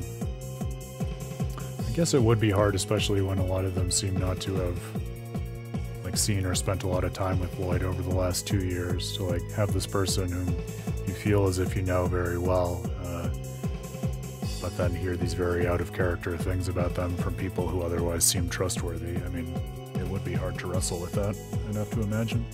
So Lloyd suddenly came in through the window. He grabbed Lady Celis along with the gem and escaped. You mean Lloyd has Glaucius's core? But it does, it kind of makes Zelos like unexpectedly admirable in a way that wasn't on my Zelos's character being fleshed out in a sequel bingo card. I'm sorry, Marta. If only I caught him. And there's been no word from Lloyd? We have yet to hear anything. That's weird. What's so weird about it? Lloyd's after all of the cores. Then why go to the trouble of kidnapping Celis? I'm telling you, that's not Lloyd. You're wrong. It was Lloyd. I saw him with my own eyes. What would you know about Lloyd anyway? You really think he smells like that? Yeah, no, I think you're right. That strikes me as the right impression. Smell? Yep, when he ran by me, there was this horrible stench. I thought I was gonna pass out. Well, not so much conviction then as a good nose. Boy, this was a real whirlwind we just went through with Zelos. I feel like I just went from really being surprised and impressed by his character to much more just, oh no, the man just has a really acute sense of smell. Which is more consistent with the Zelos I know and in some senses love. Lloyd's never been the sort to wear cologne. And even if he was, he'd never put on something that putrid. Circle gets square. Ah. And now suddenly light dawns, and Chrissy, for your benefit, because I know you've been following the stream, and you missed when we discovered this, though I said it at the beginning in terms of my sum up. So Dex, the one of the Vanguard guys we met over the last couple streams, infamous for his very putrid smelling cologne, and we saw him shapeshift to take on the guise of Marta's father in order to lure her through the Temple of Ice. So he's got the stench and he's got the shape-shifting. Now that you mention it, it did smell a bit familiar. Was it Ode to Seduction? That's it! Wait, that would mean Dex was disguised as Lloyd? This is also funny because I'll toot Dan's horn because he's not here to defend himself, and I'm sure he wouldn't mind.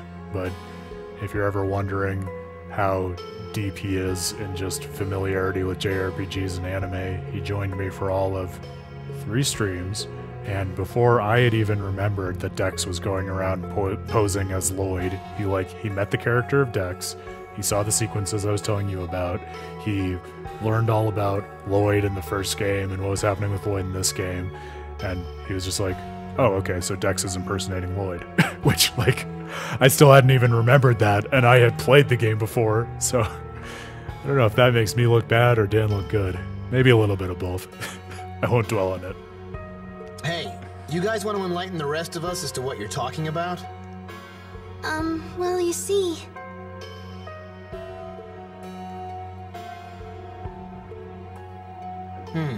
Ratatosk, huh? I gotta say, that's quite the tale. So anyway, there's a good chance the Lloyd we saw was actually this Vanguard guy Dex in disguise. Judging from the smell, I think so. Alright, come with me for an audience with His Majesty. Let Regal and Sheena know when they come back. Understood. An audience? The House of Wilder is second in status only to the royal family. We have to report this immediately. Let's go. That's it. He's attuned to the cosmic vibrations of the JRPG story.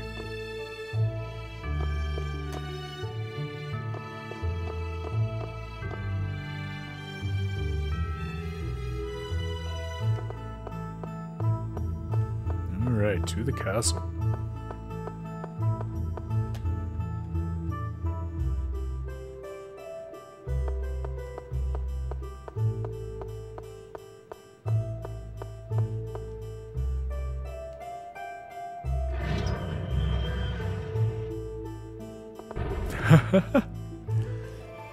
Maybe it's a panacea in terms of it smells so bad it knocks you out, and then when you finally come to, all of your ailments have been cured. Zelos, chosen one, I'm told that Bud has kidnapped Celis. Oh, I love that. Now they've even got the king of Tethe'Alla calling Lloyd Bud. To be more accurate, Your Majesty, she was taken by an imposter of his. We believe the Vanguard may be involved. Very sus. Excuse me, why do you call him Bud? It's a long story. Because he's my bud. I guess it wasn't that long of a story. You say those barbarians who call themselves the Sylvarant Liberation Front committed this crime? How awful. Your Majesty, Duke Bryant and Sheena Fujibayashi of Mizuho have arrived. I would speak with them.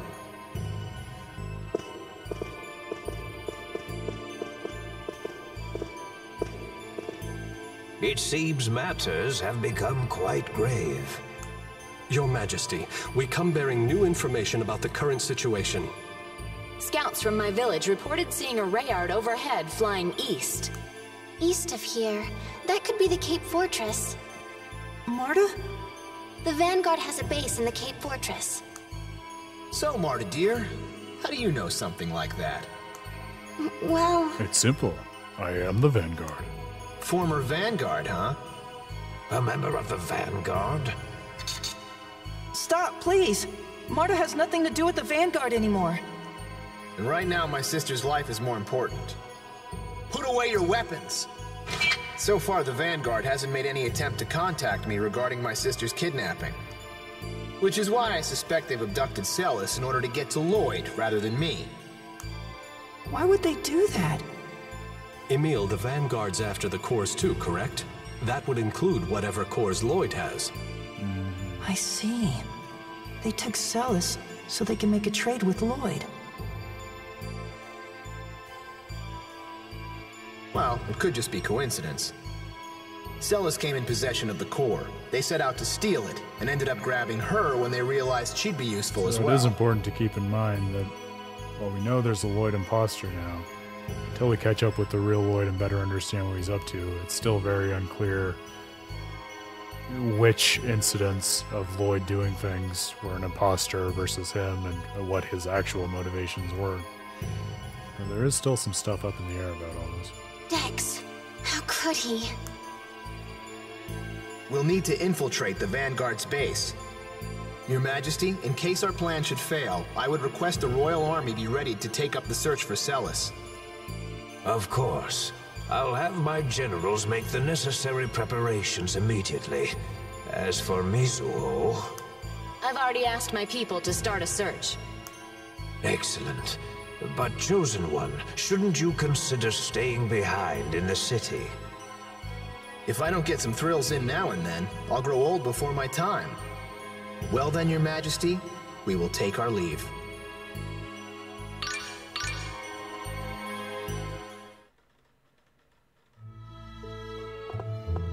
Alright. Off to save Celis. I'd like to say something before we go. Is something the matter? I'm sorry. I go fucking nuts sometimes. I still don't really get it. I'm a work in progress. What are you apologizing for? It's about Lloyd. I've been thinking, what if all of these terrible things I've been blaming on Lloyd were actually done by his imposter? Oh, it's not even about his crazy Ratatosk rage mode. It's just about his much more human thing of blaming Lloyd quite blindly for something that he might not have been responsible for. Emil! I don't know. Maybe this is the only time it's his imposter. Of course, it could turn out that the real Lloyd is responsible for this. But every time I hear one of Lloyd's friends talk about him, it's hard to believe he's the same person who did all of those terrible things. So... I appreciate what you're trying to say, but we have no idea what the truth is. Yes, I know. It's just, I finally realized I can't jump to conclusions when there's so much doubt about what's happened. That's why I wanted to say I'm sorry. Then let's call a truce. When you gave me the evil eye, I pegged you as just some punk. But now that I've gotten to know you, you're a pretty decent kid. Zelos, you don't have to talk like that. It was probably Emil in Ratatosk mode that gave you the evil eye. Yeah, we should... are we gonna, like, have a roundtable discussion about that whole thing at some point? Indeed. It seems that Emil gets a bit abrasive when he enters this so-called Ratatosk mode. Craziness at the Temple of Darkness that we're still not really talking. It won't come up again. We can just. We'll just. Don't worry about that. It's nothing. Stop it! Stop talking about the other Emil like that! That Emil is Emil too, and he's doing the best he can! So please stop talking about him like this! Right. I'm sorry. That's not quite what I would have expected from Marta. Yes, I'm afraid I went too far as well. I'm sorry, Emil. So her relationship with the other Emil is starting to evolve a little bit. No, I'm fine. Well, moving on. I think it's about time we left. Sorry to rush you all, but I'm worried about Celis. Yes, I'm sorry for delaying. Let's get moving.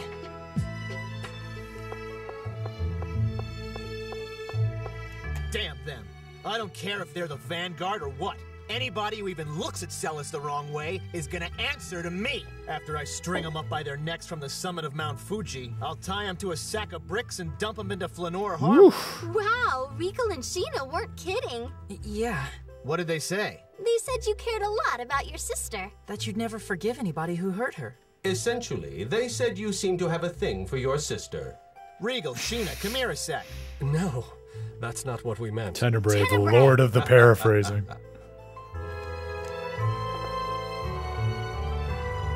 What I'm saying is Emil loves his mom, Zelos loves his sister, and I'm hilarious. And very hip and not an old fool. Oh, why hello, Miss Jubilees. I see you're keeping that sumptuous body of yours in top shape. Say it again and I'll smack you. Ow! You always want me Zelos is lord of the sus, Chrissy. We know Nice to this. see you haven't changed, Sheena. Nice to see you still can't have a conversation without slobbering over breasts. The Chosen's personality is the picture of constancy. You haven't changed. That's what I'm saying. Yourself, Duke Bryant. Chosen, we just saw each other the other day at the salon of Countess Rattenmeyer. He was checking out her voluptuous aristocratic curves, no doubt. What's that, Sheena? Do I detect a note of jealousy? What? It's almost as if they'd never been apart. Voluptuous and aristocratic. This I gotta see. Can we finally get into the item shop now to restock? Or is it still verboten? No, it is verboten.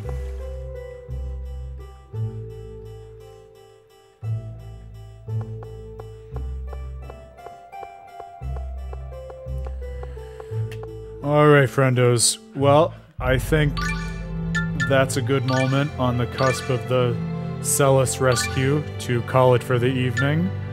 We learned a lot about who might or might not be Lloyd, who might or might not be Emil, this whole Ratatosk mode with whom we got to spend quite a bit of time in the Temple of Darkness. That wonderfully timely confrontation with Richter, where I got to go from thinking about the Einsoff in Tales of the Abyss this morning to about it and so many other intellectual and philosophical disciplines in Dawn of the New World, which I hadn't even remembered. So we're hitting that sweet spot in the middle of the story where things are starting to come into focus. We're getting some twists and turns. We'll see what's coming next. Some of it I remember, some of it I clearly don't, so we're discovering things along the way. Yeah, thank you, Christy. It was great to have you back. Hope to see you again on Wednesday. We'll be here at the same time, 7 p.m. Eastern on Wednesday. Show up for some Dawn of the New World. Hope you get a chance to check out the new flagship article and study on withaterriblefate.com as well. Right smack dab in the homepage, all about Tales of the Abyss. So if you want to dive further into a celebration and study of the Tales series storytelling, look at it through the lens of why it can be really personally and spiritually meaningful to so many players, myself included, and maybe even yourself included, I do hope you check that out. Reach out to me if you have any thoughts on it. Happy to discuss it on stream. Might do some kind of conversation with Dan for the site about it as well. So until then, hope you game well. Hope you enjoy some other great stories, and I'll hope to see you back here on Wednesday. Thanks, everyone.